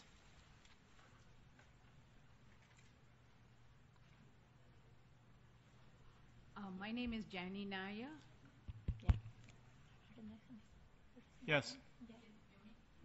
I represent the Society for Accessible Travel and Hospitality. We work with tourism directly since 1976. One of the major things that we have found is more than the physical barriers, the attitudinal barriers. So that is one very difficult hurdle to be tackled. For example, I saw one of the best adapted rooms, an accessible room in Sri Lanka, and the manager said that room is used only maybe 3 or 4 days in a year because nobody wants to use the room, as if you would catch some disease if you use that room. And that room is fabulous, like the chair that she was talking about. It's done so well. But the attitudinal, the attitude of people, even the hotel is fully booked, nobody wants that room. So how would we tackle it more efficiently? Sri, you want to tackle this? Hospitality? That's a really great question. It's a problem that I have personally encountered myself from various hospitality operators. I feel the frustration. I think the key thing for me, it has to be education-led. And again, at Airbnb, part of my role and the role of my team is to be out there and try to convince people otherwise. And actually, that the views that they held are just wrong, and be part of that conversation. So I think with the role that we have and being at the heart of this conversation, I think has to be the way forward, which is why, we try to build as much profile about our work as we can. I mean, as John mentioned, interviewed Bloomberg last week. If we are sort of raising this on the key sort of media platforms and the message gets out, people don't see this as some weird, odd thing. They see that, accessibility and accessible travel is not something to be scared of. Like, they're seeing this as a major commercial opportunity that's being validated by sort of the major media organizations. So we'll take 2 more questions, then I'm going to ask a panelist to quickly sum up a few words. Are there any questions? Any hands? Anywhere? Any questions? All right, so in that case, I'm going to ask a panelist to actually just take 10 seconds to highlight things that you want to talk about or something that moving forward you want to recommend. This is an opportunity. Victor. Yep, thank you. I just want to enforce education. making sure that people are educated about disability is really important, and employment. We need to start employing people with disabilities in the workplace. That changes the conversation, because when people with disabilities are among you, your perceptions change and you understand what their needs are. So in my 10 seconds, the two things will have to be culture change from the very top, and organizations like the one very here leading by example, and secondly, inclusion, that getting disabled people involved in decision making. I would like to say that since Ecuador has hosted a conference Habitat Clean, in fact, the new urban agenda is a very good instrument, but it is not enough to have a very good instrument. We need the political willingness, and we need the resources, and also we need to push for the change we want. Thank you. John? So first of all, I'd say it's really important to lead by example. And second of all, collaboration. Collaboration across sectors, collaboration within sectors, businesses. We were just talking about introducing Airbnb's accessibility team and ours at Microsoft. I think that kind of sharing is really important. And for anyone in the audience, I'd encourage you, if you think it's relevant, to check out the Smart Cities for All toolkit. Okay, thank you.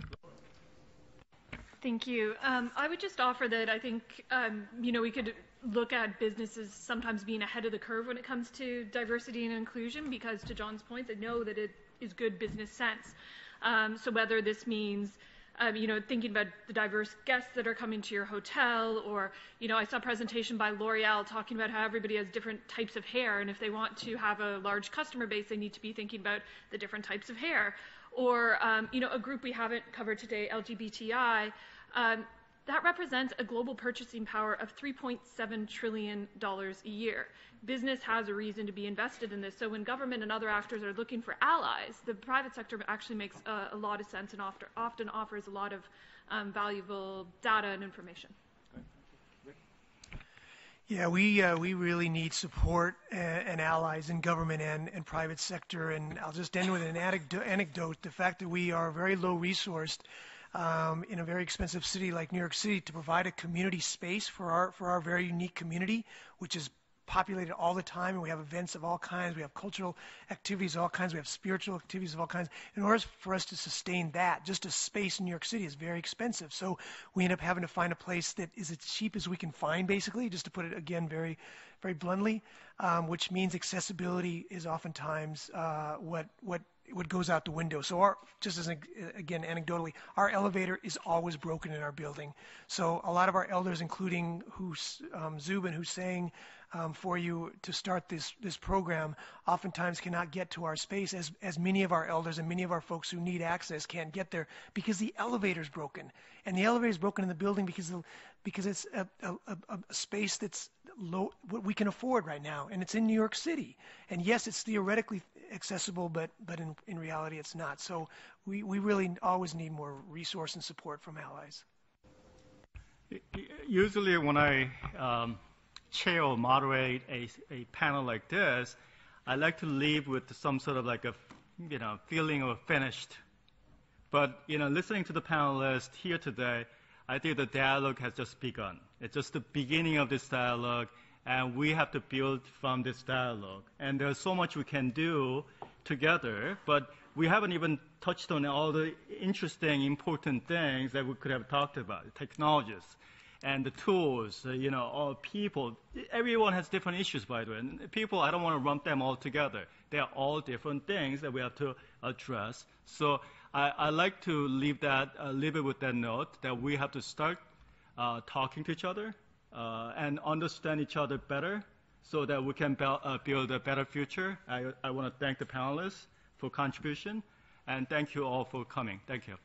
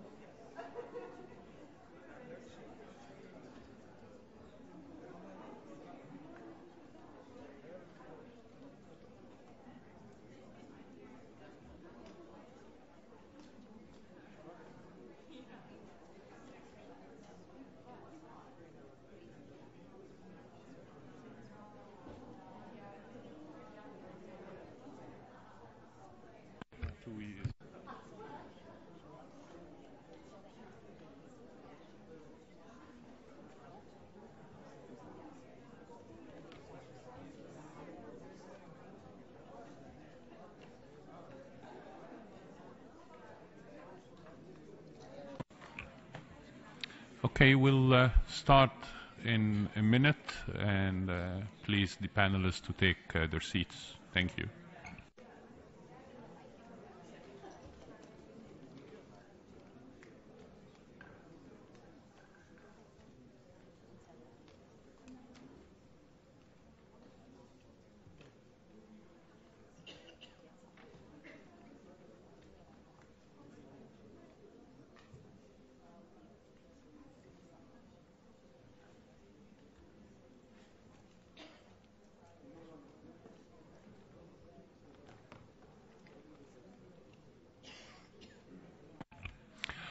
Okay, thank you. And we will start our second panel. And we'll get straight into the discussion as soon as possible. For panelists, I will ask each one of them to make a short introductory statement for 2 minutes, and then we'll start. But before we start, 2 years ago, in the very same building, the United Nations 70th General Assembly has passed a historic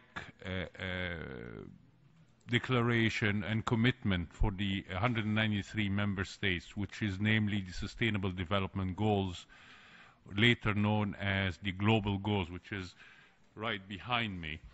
At the same year, the General Assembly declared that 2017 will be the International Year of Sustainable Tourism for Development.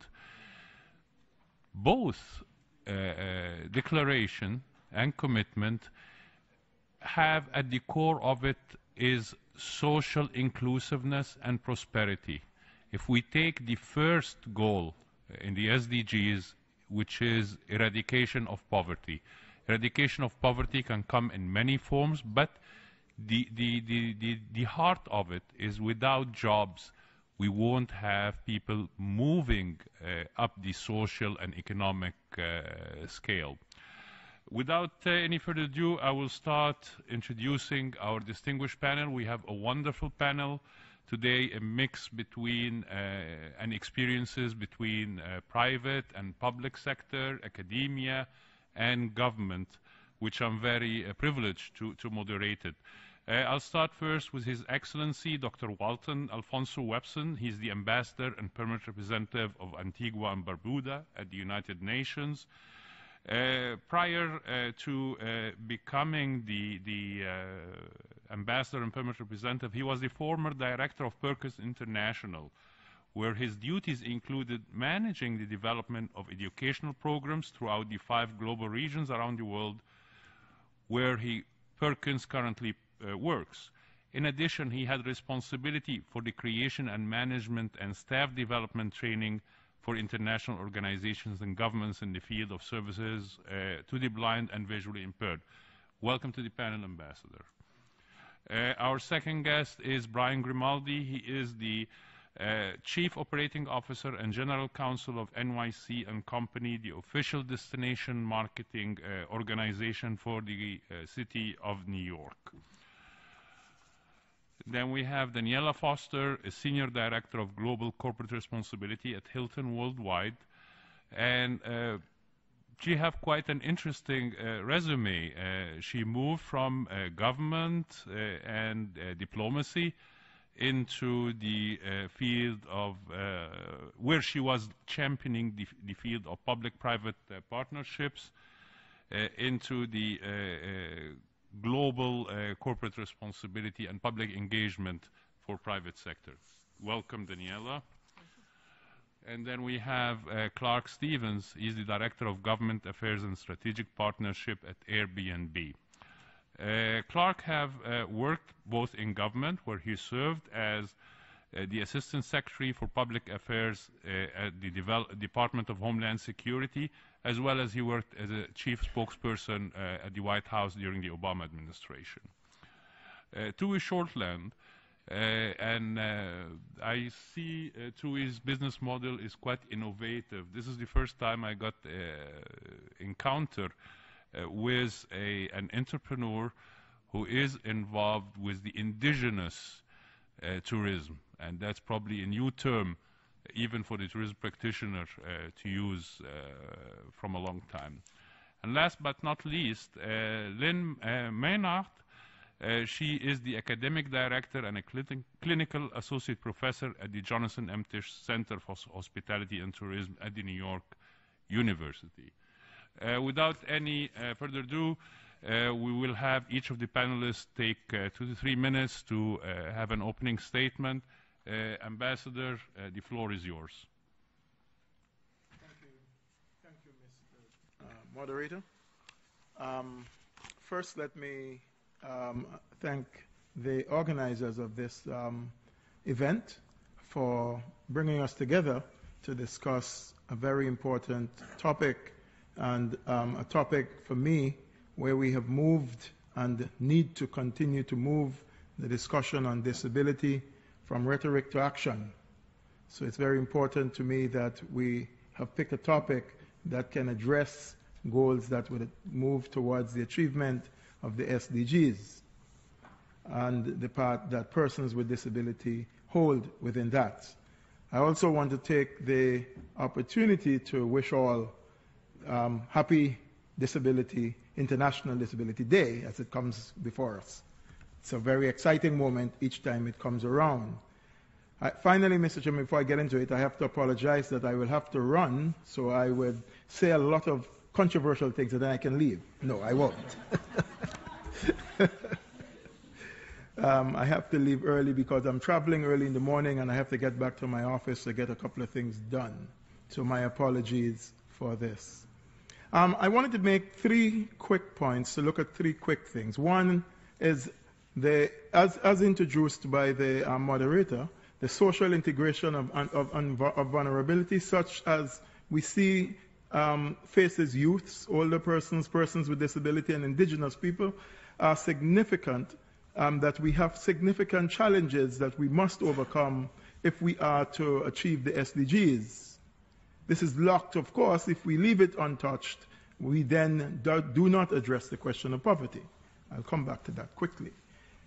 Then the question of full employment, or employment and decent work for all, which is another call within the social development agenda and another plea for persons with disability to find decent work in, again, addressing the question of poverty.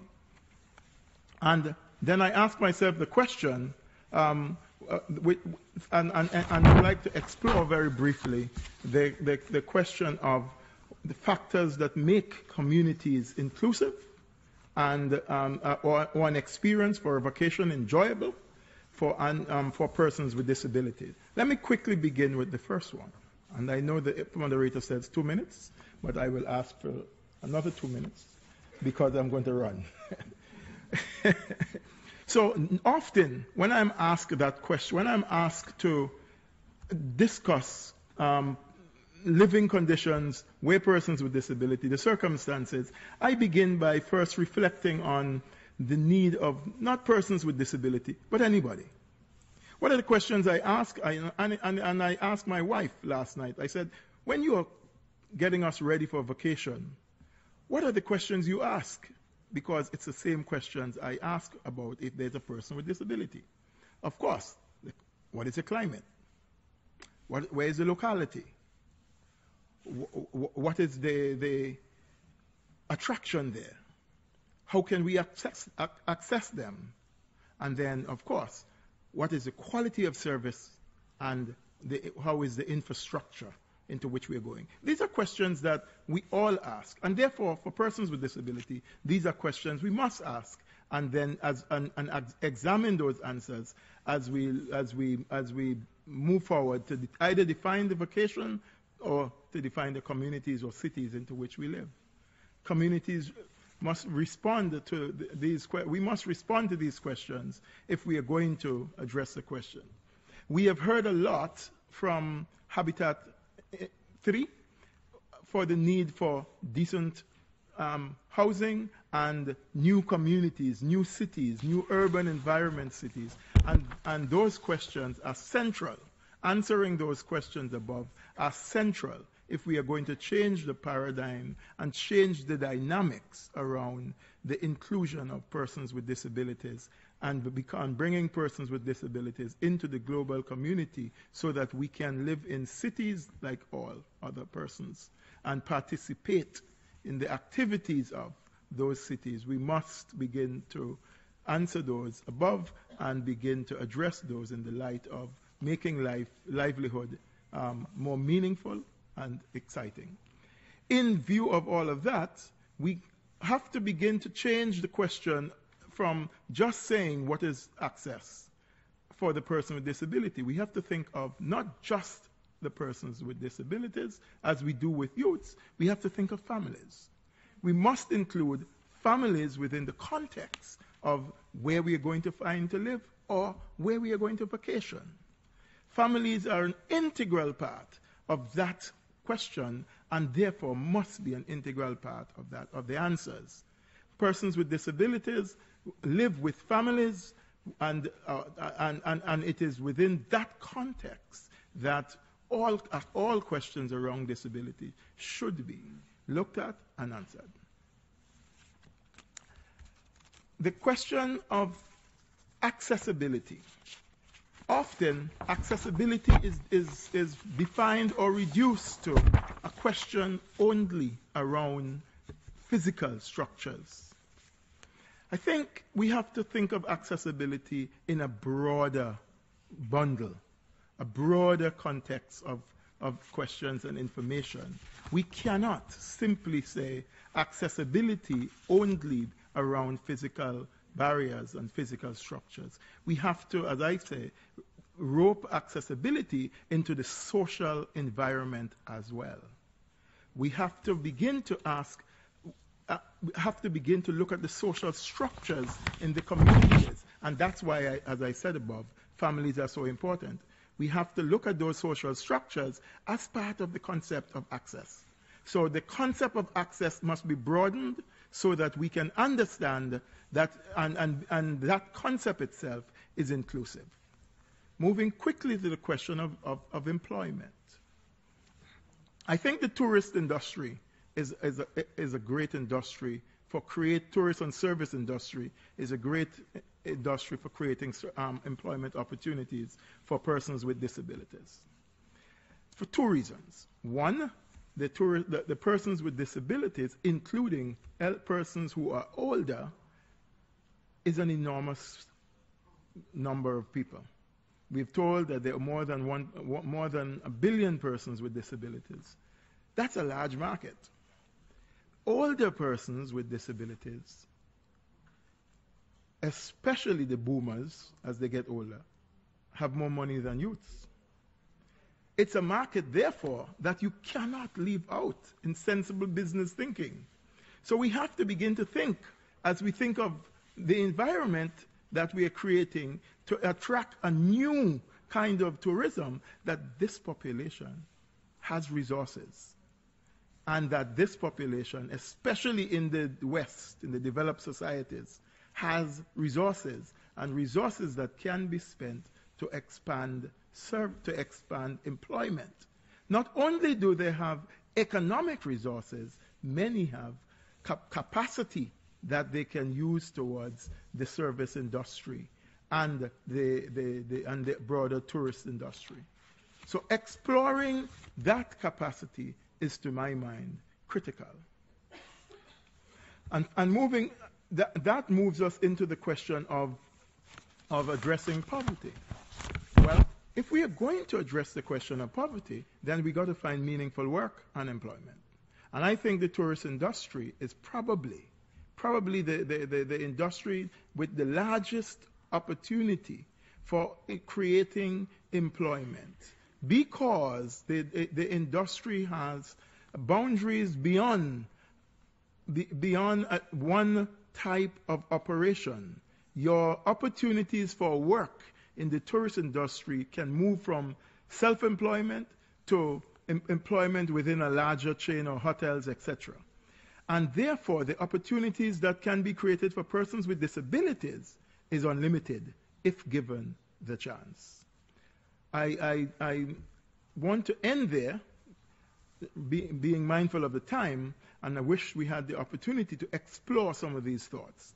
But I want to end by saying I think on the horizon is a new dawn, and that the 2030 agenda creates this magical formula for us for leaving no one behind. And if we take that seriously, if we take that mantra seriously, then the opportunities for persons with disability ahead of us can be bright. Thanks. Thank you very much, Ambassador. Before you leave, I will just ask for one question. You spoke about the economic opportunity and the family. How can developing countries, get on the opportunity of creating the facilities needed for people with disabilities to attract them to their destinations? And is there any preparation to pursue that in the very near future? Thank you. I think that in terms of my part of the world, the Caribbean, that the answer to that lies in what I just said. Our main industry is tourism. Our linkage between developed countries and developing countries is about the wealthy people in developed countries coming to our islands to build hotels. And therefore, every accommodation built should be built with the facilities to accommodate persons with disability. And we should, in the developing country, our role is to make legislation to make it happen, as we partner with the rich persons from developed societies who come to our countries to build hotels. My country just built its new airport, and it's totally accessible. My Prime Minister makes a joke to say it even has a place where our guide dogs can be taken easily, because it's a fact. And it was built with support from a developed society, a developed country. China helped us in building this. So it is that partnership between developed and developing societies that we have to continue to expand on, and using the inputs of my good colleague or colleague here from Hilton. That's the message. Thank you very much, Ambassador. Just as a quick reminder, this panel is broadcasted around the world and as well as through the web on webtv.un.org. Please, for those who are using Twitter, the hashtags are IDPD, and another hashtag is Future Societies with number 4 all. Future Societies for all. Thank you. And now we move ahead with our panelists. Mr. Grimaldi, the floor is yours. Thank you, Mr. Chairman. I'm happy to be here, and thank you for putting together this important conference. You know, the City of New York last year hosted more than 60 million visitors from around the world, 13 million or so from the international community and the balance domestically. This year we're on par to host nearly 62 million, and our visitors add to the vibrancy of the city, and they contribute to employment here. And their economic impact is second to none. $41 billion in direct spending, $61 billion in economic impact. That's an enormous amount of jobs and taxes. There are 383,000 jobs in the tourism sector in New York across a broad spectrum with an average wage of about $60,000, which beats a lot of the other sectors that are in the New York City economy. In terms of its importance, those jobs need to be filled, and they're good ladders up to a career in tourism in terms of moving folks from entry-level positions to middle management and then senior positions. The city has done a good job of educating youth at the high school level through career technical education. There are roughly 1,300 students enrolled now with a hospitality focus, and giving them content that includes issues of accessibility and putting them in the community and getting them to learn more about the needs of our guests. You have a guest, and that guest has a great experience, and they return to their home nation, and they are the best marketing tool that you have, because they tell 2 people who tell 2 people who tell 10 people.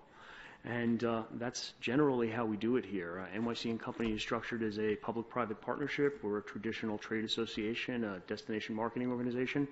We have a contract to provide the city a certain amount of tourism marketing services, and we work with partners like Commissioner Kalise's office on things like the accessibility guide. Victor was critical in helping NYC & Company in terms of content development for our website and our digital platforms and getting the accessibility information front and center.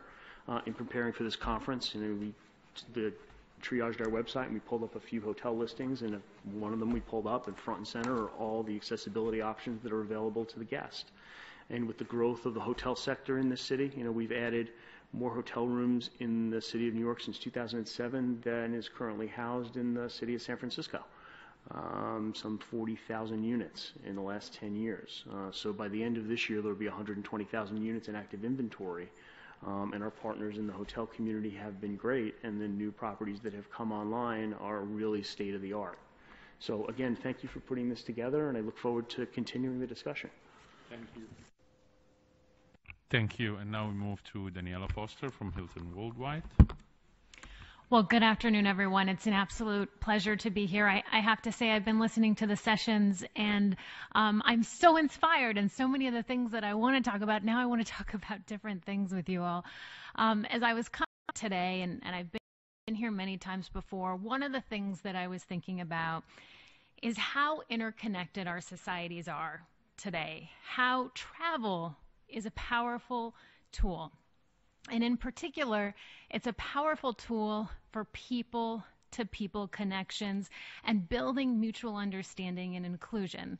And I think building mutual understanding really is at the heart of so much of what we're talking about today, because that's part of how we foster a more inclusive economy.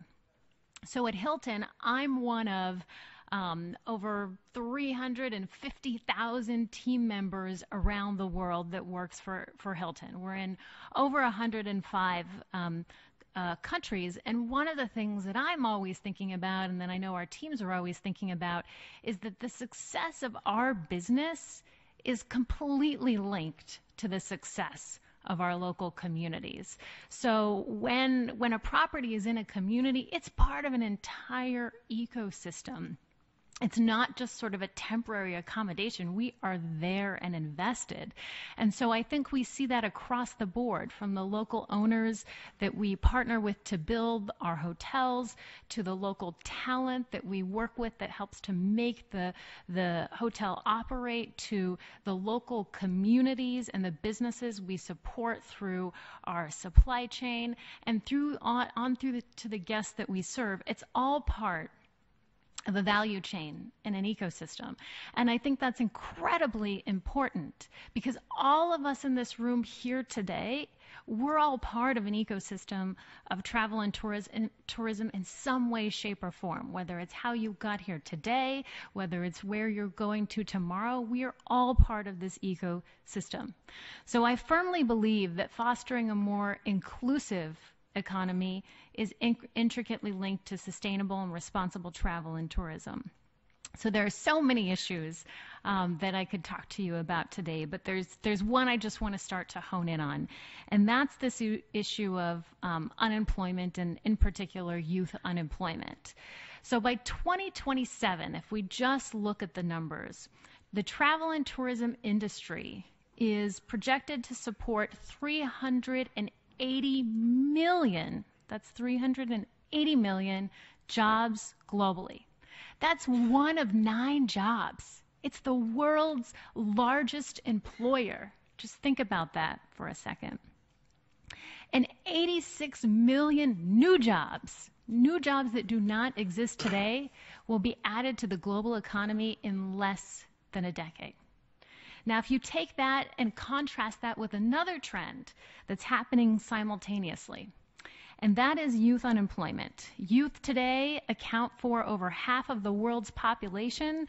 It's the largest generation in human history. But they also have another unenviable record, and that is that they're facing the highest unemployment rate in history. It's an astonishing 71 million young people that are looking for work. And we know that many young people today don't have the minimum basic skills that they need to be gainfully employed. We also know that young people are 3 times more likely to be unemployed than adults. And when you look at vulnerable populations, of course, those numbers are going to increase. So what are we thinking about here? You know, from Hilton's perspective, we firmly believe that we have an obligation and a business interest to invest in today's youth. And we've been taking this seriously, so just a couple of things on our radar. In 2014, we committed to connect, prepare, or employ 1 million young people by 2019. It's been keeping us busy. We've reached 700,000 young people to date, and increasingly we are focused on vulnerable populations. So persons with disabilities, we have a number of programs to bring persons with disabilities into the workforce and into the fold, women and girls, the list goes on and on. I'm going to stop there today for right now, but I do want to say I think the travel and tourism industry is incredibly powerful because from our perspective in the hospitality sector, we're flexible on how people get to us. So the barrier to entry to come into hospitality is really low, and we're doing everything that we can to close that gap. So I'm going to stop there for now because there's so many other things we could talk about. Tui, please go ahead. Thank you. I'd also like to give thanks to those who gave prayer and blessings to open our session today, and to the Indigenous peoples of these lands, and to our hosts. It's a pleasure to be here, a humbling pleasure to be here today. I've come all the way from Aotearoa, New Zealand. I haven't been here 24 hours, and I've already met some very phenomenal people committed to the development goals alongside many of us, so thank you very much. I'll start out by talking a little bit about Native XP. It is a global Indigenous tourism initiative. So you can go on to gonativexp.com and book Indigenous authentic experiences. So we came up with this concept largely because of a need to end poverty within our communities. I come from the far north of New Zealand, one of the most marginalised Indigenous communities. And within our wider organisation, we run a charter school and 6 early childhood centres.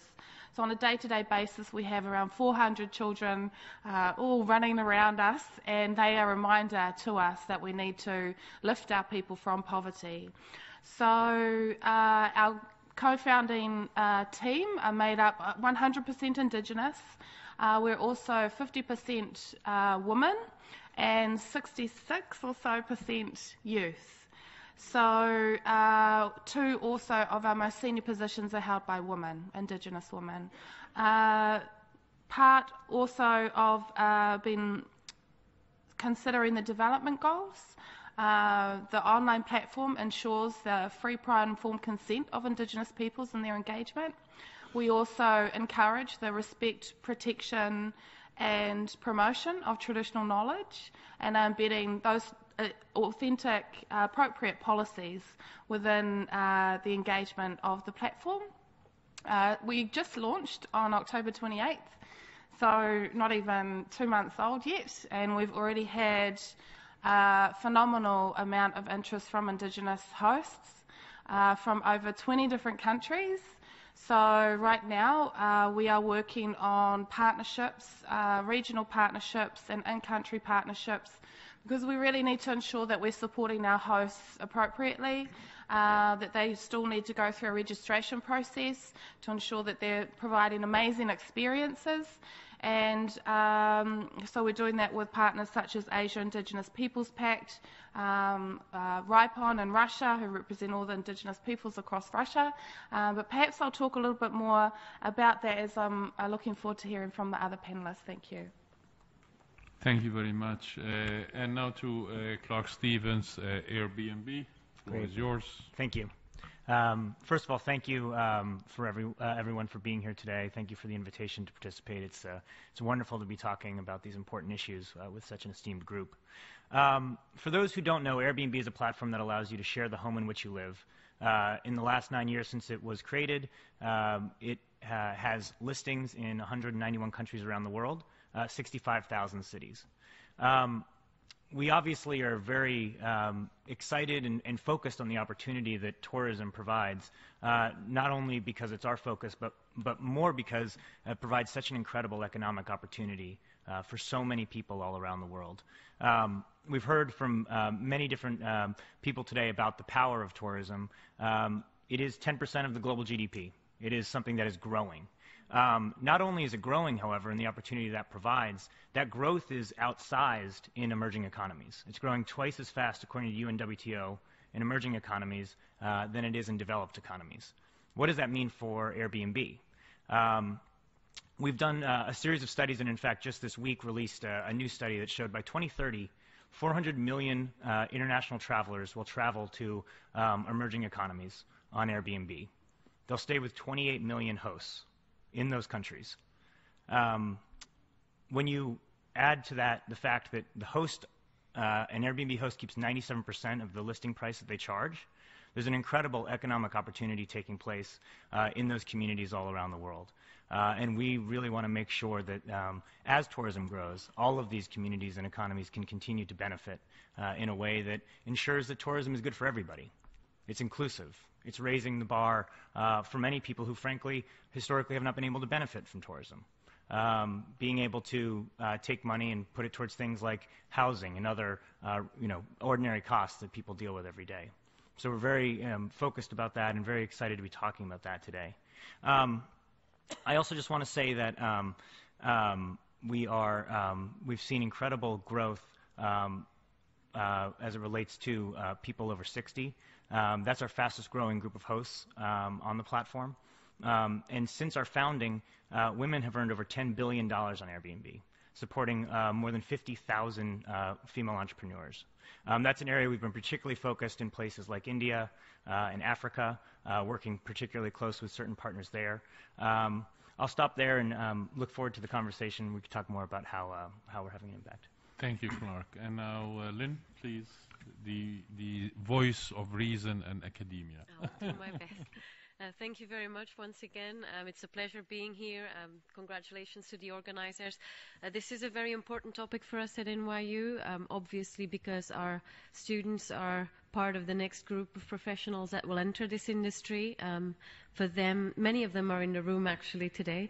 For them, these goals are very much ingrained in how they look at the world. So it's great to see that it's much more embedded in their thinking than it has been in previous generations.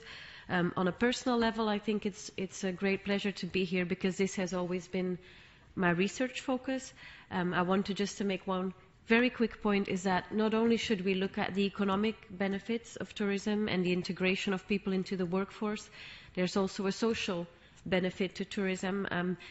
Traveling is so much part of what makes you an active member of society, that being excluded from that because either you can't get around easily or you have an illness or maybe you just don't have a lot of money feels very isolating. And there's a lot of great initiatives that maybe we'll come to later that can help overcome that.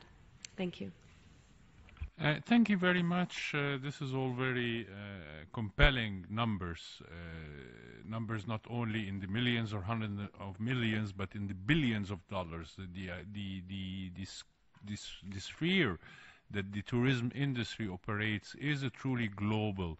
The opportunities it creates, it's real. It's not only directed towards the tourism establishments, whether it is a hotel or transportation, but it goes across the various segments of the society. If we look to any resort operating in anywhere, you will find that from the farmer in the fields to the high-tech company benefit from the existence of this enterprise. And now with the new economy and the new technology of Airbnb and the diversification of the tourism product, we have now the indigenous experiences, and It was an information for me that expands to 20 different countries.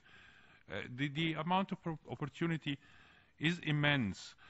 With this backdrop, I will start asking our panelists, how can inclusive and accessible tourism, and let me highlight accessible tourism, help towards contributing towards the strengthening of resilience of people living in poverty, if we are aiming to eradicate poverty, and those vulnerable situations around the world, not only in New York City, not only in Paris, but around the world.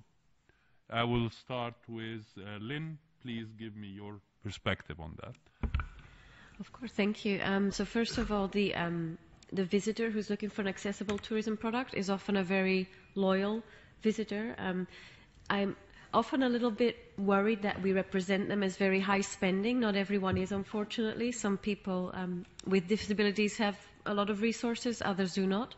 But what we do know is that they want to spend their resources on travel, and once they find a provider that they like, they tend to go back to that same provider time and time again. They tend to also be very vocal and tell other people about the tourism providers that do a good job. So just in terms of building a loyal customer base and a customer base that is new, that is not going to run to the latest new thing every time, is an incredible benefit for destinations and businesses. Let me try to get a destination perspective. Brian, New York City is one of the top ranked tourist destinations around the world. There was actually a couple of days ago, there was a report that even the Broadway theaters are becoming now accessible for the visually and hearing impaired. Yes. How can New York City expand on the opportunities to include much more segments, 60 million visitors and 383,000 jobs? I see it as quite modest. Could it be 1 million or 500,000? It could be if it's done responsibly. Responsible, sustainable tourism is a goal of the city, and it's where we're moving our focus of our energies over the next years and decades. Part of what is important is to make a destination inclusive and accessible for tourists. It first needs to be accessible and inclusive to its residents. And you heard Commissioner Calise say before that fully 10% of New York City residents are dealing with some form of disability. And the city has done a really good job over time, and particularly this administration, and being so inclusive and bringing some of the equality issues to the forefront, are making investments. And those investments that they're making are open to all. And that's really what's important, because no one's getting left behind in this conversation. And in New York City, if you looked at it 20 years ago, there was from a content perspective, it was focused primarily on the Midtown core. And most people came to New York and they visited Times Square and they went to the Statue of Liberty and they saw things that were here. What we're seeing and what we're starting to develop now are more opportunities in further destinations, creating compression outside the Midtown core. So in areas like Jamaica and the North Shore of Staten Island and places in the Bronx, to give folks the opportunity to have some scale when they go to these places that may take some time to get to if they're on a limited itinerary. So if you have a half a day and you know that you'll be able to do shopping and dining and culture, you'll be more adept to get onto our 24-hour subway system to be able to get out to the Bronx or Staten Island or some further reaching place. Daniela, as a hotel operator, lots of the international chains have catered for the accessible market for many years. But as I believe one of our guests here today mentioned, that there is a stigma around the rooms that it is fitted for accessibility. How can a hotel operator go above this and become more receptive? Since a company, as I will use as an example, Hilton operates in almost every country in the world. There is always a Hilton. How can this, what you have in the developed market, be transferred into the developing countries and the receptive destinations? Yeah, so I think there's a few different components of that. I mean, so much of what we're talking about here is partially behavioral change. I think it's partially, a new social contract in terms of the way that we operate as we grow. And, like I said before, I think responsible and sustainable tourism is key. I think that has to be the future for tourism, period, going forward. And one of the things that I'm reminded of is that, we actually recently launched the Hilton Africa Growth Initiative, which is a $50 million investment over the next 5 years towards continued expansion in sub-Saharan Africa. And, the key here, and, a lot of what we've been talking about is sustainable growth, right? So how do you, from the beginning, as you grow, think about these issues, thinking about issues of accessibility, thinking about issues of information, thinking about issues around awareness? I think so much of what we're talking about on this issue is really raising awareness. And, another example of that can be through innovation and technology. So we're constantly innovating and thinking about what's next. And one, really cool example of that also gets at the heart of what we're talking about through accessibility is something that we call Connected Room. And we're piloting that right now, and we hope to roll it out globally. And that essentially empowers all of us, any of us who are a guest at one of our properties, to go into the room and to tailor it to what you need, to tailor it to the room temperature that you need, to upload either everything as simple as your songs, but on through to some of the more technical things you need. It essentially gives you the tool as the consumer to do with it what you want. And so I do think as we move towards some of these technological solutions, we're going to get not only at accessibility issues, but you're also going to start raising awareness of how these should be built and baked into the design, right? It shouldn't just be your one room. It should be a part of how you build going forward. So that's definitely something that we're looking about and something I'm very excited about. Okay, with brick-and-mortar hotel operators, it's easy to put a plan, put a unified designs, or adjust your designs to fit a certain niche and certain needs for groups of people. What about the new economy, the host concept like an Airbnb or in the indigenous platform? How can you control these inputs and make the host residences more accessible unless it was designed from the beginning for a person who needs accessibility? Sure. Well, I think first of all, all of this goes back to the exciting opportunity the technology is providing. It's bringing new types of opportunities into the travel sector in a way that allows many different people to benefit who traditionally weren't able to benefit directly from that. I think specifically as it relates to accessibility and other issues like that, our focus really is on education and clear communication and making sure that people who are traveling are able to communicate their needs and understand what those needs are. But I think another important opportunity in this space is the economic opportunity provided to people with disabilities who are hosting. There's a growing community of people around the world who are able to host on platforms like Accomable, platforms like Airbnb, and allow themselves to now become beneficiaries of this growing tourism sector. That's not only true in this space, but also in rural communities and places where there have not always been traditional accommodations, but local people are able to now receive visitors into their home and make additional income as a result of that. So I think as we look at this, we really want to be flexible and thinking about how we can make sure that not only are we addressing needs, many different types of needs, but we're also ensuring that the benefits really are felt in many different communities, many of which traditionally haven't been able to feel those benefits. Thank you, Clark. What about you, Tui, and the indigenous module? Yes, in regards to resilience, there's already existing studies that talk about how indigenous tourism provides for low economic leakages, much like Clark was talking about with Airbnb. And it also encourages cross-cultural understandings in the building of that. So in considering those things, I've also been looking a lot at our Indigenous hosts, and a lot of them around the world it's very quite ad hoc. You'll find some of them on Instagram, and you'll find some of them on have web pages, and some are on Facebook.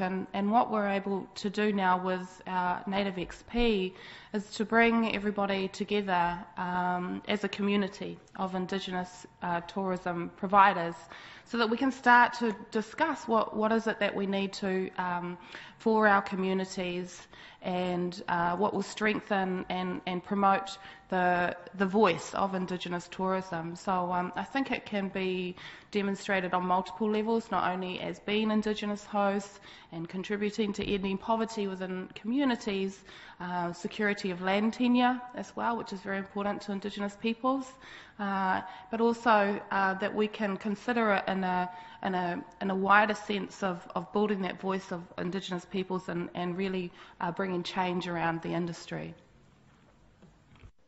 Thank you, Tui. Always a question comes to the capital and the availability of capital and the use of capital. So my next question is that how can we operate responsible investment policies that can create sustainable communities, accessible, inclusive, equitable, with potential for development, both in human capital and in physical material. So I have this question across the board for our panelists. Daniela, would you like to start on that track? Sure, happy to. So I'm also going to put my public-private partnership hat on. I mean, I worked in government and diplomacy and with the UN for many, many years. And I think, the beauty of the Sustainable Development Goals is that they've set out a framework and a new way for us all to really do business. I think that the issues that we're all trying to get at, whether it's sustainable travel and tourism or inclusivity or decent work and economic growth, these are not things that any of us can do on our own individually. They're things that we all have to partner to do together. And I think when you start with that in mind, and when you start with what I like to call a value chain approach in mind, that's where you're going to start to see some of these changes. So as I look at our strategy and where we invest on the travel with purpose side, which is our corporate responsibility strategy, we look across 3 different core areas. So from a value chain approach, we'll say, okay, what can we do from the hotel side? What can we do within our own operations and within our team members? And then we look at what can we do with guests. So hotels and guests is sort of one big piece of this value chain. And then we say, okay, what can we do within our communities? What are the key, most urgent issues? And, how can we move the dial on those, whether they're environmental, economic and social, or dealing with young people and economic opportunity?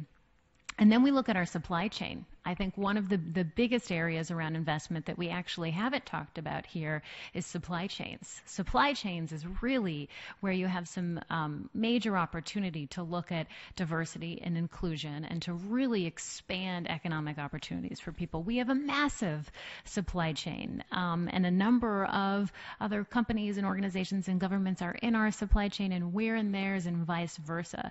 So I think this becomes another powerful way to look and think about investment. And when you start to have those value chain conversations from the front end as you're looking at investments, that's where you start to move the dial on a lot of these key issues. And I think even on the Sustainable Development Goals, and on SDG 1 and all of the others we're talking about, you have to start from the design side with a value chain approach. Lynn, please. it's probably a bit self-serving, but I think there's a role for the universities in here too. Very often research is a key part of understanding both communities, and I particularly think of big companies like Hilton or even Airbnb that operate in so many environments. It can be tempting to try and apply a one-size-fits-all, which I'm sure neither of you are actually doing, but understanding the local environment is so important. And universities want to partner with business, and our students want to see how what they learn in class really transfers to what the real world is doing. So I think the role of universities shouldn't be underestimated here. Definitely the role of research and and academia is always the backbone and the always take the initiative in creating the overture for further enhancement. I'll take on this theme, and I'll borrow from our previous panelists the area of collaboration and the need to be more inclusive. You mentioned academia, private sector, public-private partnership, indigenous societies. On collaboration, do we need new legislations, or do we need to work within the existing legal frameworks? And do we have enough protections for the vulnerable segments in the societies, or do we need to do more? Perhaps, Clark, since your company works directly with the providers in this case. Sure. I mean, our approach really has been to find local partners that are connected to those communities and bring our information to the table as an equal partner, but learn from them as well. So, for example, we've partnered with the Self-Employed Women's Association in India, holding trainings for rural working women across the country, basically helping them learn how to become an Airbnb host. People know a lot about hospitality. They don't always know how to use, the app on their phone on how to become a host easily. And so we can we've held a series of trainings through that partnership, and now have actual members of SEWA with their listings up on Airbnb earning additional income. We've done a similar partnership with Open Africa in the Western Cape.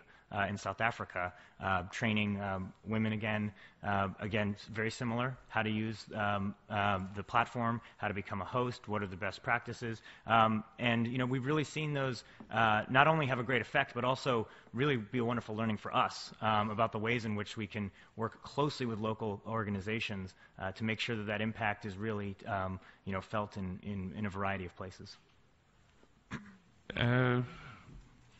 Brian, when we come to legislation, as your organization is the public-private partnership, do you see the industry in New York City regulated or over-regulated at this point?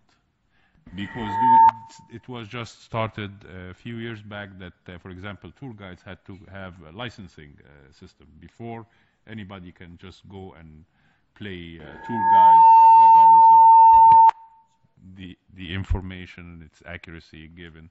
What about the other segments? Transportation, which is a major component of the industry, culinary establishment and restaurants, etc. In going down the chain, how important is to work with the existing legislation or move forward with proposing new laws to be in place? Thank you. Well, as I'm sure you're aware, with any legislation, it's a double-edged sword, right? So it's almost like a recipe, just a pinch will do. In terms of some of the recent legislation that the city's put out, the growth in tourism here over a particularly short period of time, going to 60 million tourists, last year from a base of 36 million just 10 years ago. That's incredible growth that needs to be managed. And one of the ways that it is managed is through legislation. Regulation of the roads, regulations of the certain segments like restaurants as they pop up fairly frequently. But in a balanced approach. In a balanced approach to make sure that we're not constraining the private investment in a way that it's not incentivized to continue investing. Tui, would you like to Sure, thank you. I just wanted to pick up on a few points as well. So like I said, I've only been in New York for less than 24 hours, but I did manage to meet up with some local Indigenous peoples that I know and learnt about some potential New York experiences. There are guides that can take people around the museums. There is talk about an Indigenous restaurant. There could be places where you could go to a market and purchase Indigenous food. So after tonight and over the weekend, I'll be sitting with them and talking more about the potential for them to come on board as well. And we need to do that to partner as well. As I said earlier, we've partnered with Asia Indigenous Peoples Pact. Some of you here at the UN will likely know about them. They work in 40 different countries across Asia, particularly in Indigenous communities. With RIPON in Russia, who represent 270,000 Indigenous Russians across 60% of the territories of Russia. Here this weekend, hoping to confirm our North American partner. And largely, again, because we not only need our Indigenous hosts to understand the technology about how to sign up to be a host, but we also really want them to be providing amazing experiences, that they're sustainable, as well as that they can be successful business people. And we understand that everybody's success will be a huge part of the journey. Thank you. Now we come to 10 minutes before our closing for this session, and we would like to open the floor for your questions, and me and the panelists would love to answer. Director Bass, please.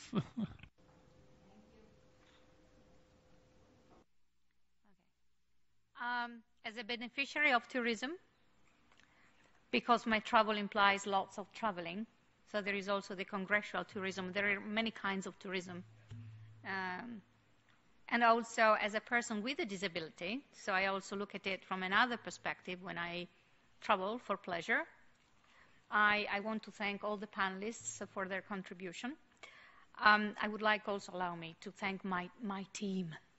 They have done an amazing job, including Cosmas, who called Professor Anderson saying, try to make it not too boring, and many others, Melissa and Robert and others. So thank you very much for this job that you have done so far.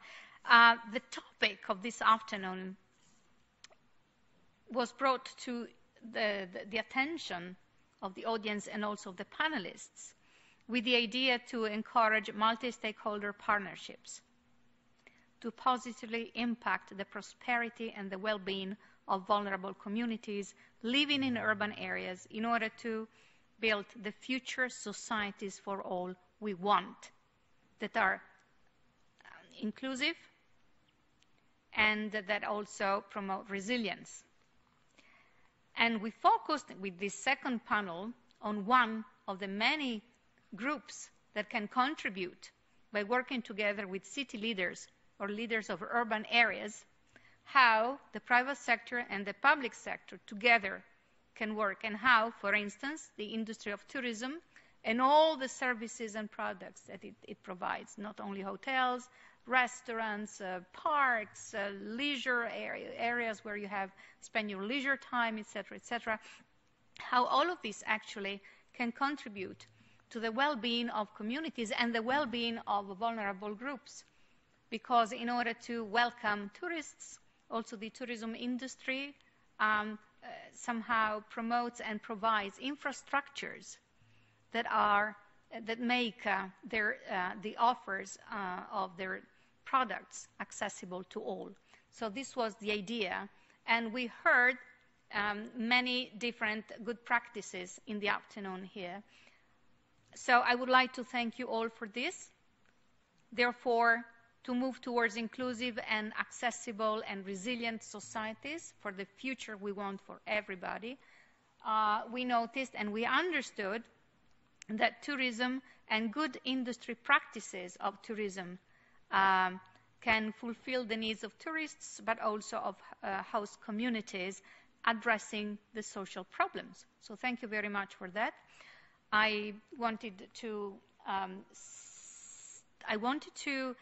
launch here an idea that maybe this could be one of a series of events we might wish to organize towards the topic by looking at it from different angles, because like Daniela, me, only one L, two L's, I know, and other panelists said, we are just mentioning a few, very few areas of the very complex topic we wanted to start tackling today. And the UN is the platform it offers, is the forum where we can gather together and partner Goal 17. Thank you. Thank you very much, Director Bass. And we move with our Q&A. The lady.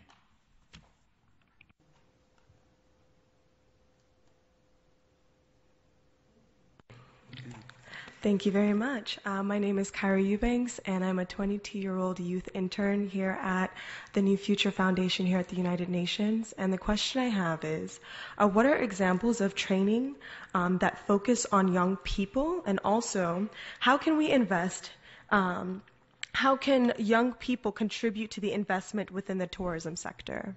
Thank you. Thank you for your question. Perhaps Daniela would take the lead on this one. Happy to. So, a couple of points on this. So I was actually here at the UN for the UN Youth Assembly, and one of the things that I did here was to preview the 2017 Global Youth Wellbeing Index. And it's an index that looks holistically across youth well-being, everything from health and well-being to safety and security to technology connectedness, economic opportunity, education, the whole holistic aspects of well-being. And one of the top line things that came out of that is that young people are more technologically connected than they've ever been in history. They're also more educated than they've ever been in history, but they are simultaneously more disconnected to public institutions, to formal economic opportunities, to industries, things of that nature. And so what I think this highlights is that all of us up here on the panel in some way, shape, or form have a role to play in engaging young people in travel and tourism. So the reality is we know there's plenty of jobs out there. The gap is usually young people don't know what those are. So part of what we've done at Hilton is we have sort of a 3-point way that we engage young people. We connect them. So we connect them with career pathways so they know what a role or a future in hospitality, travel, and tourism could look like. We prepare them. So we have a partnership with International Youth Foundation, and we have a program called Passport to Success. We offer it globally around the world. It provides foundational soft and life skills training for young people so that they're ready to enter the workforce. And then we employ young people. We do that through apprenticeships. We do it through internships. We do it through formal employment. We also employ veterans, persons with disabilities. The diversity piece for us is huge. It's something we're very focused on. So there's a ton of resources out there, but I do think these forums are important because the connecting piece and the raising awareness is really key. I think there's just not a broad understanding for young people of what the opportunities look like in the industry. Thank you, Daniela. Clark, can you please give us your perspective on this, the training and creating jobs for the young people? Sure.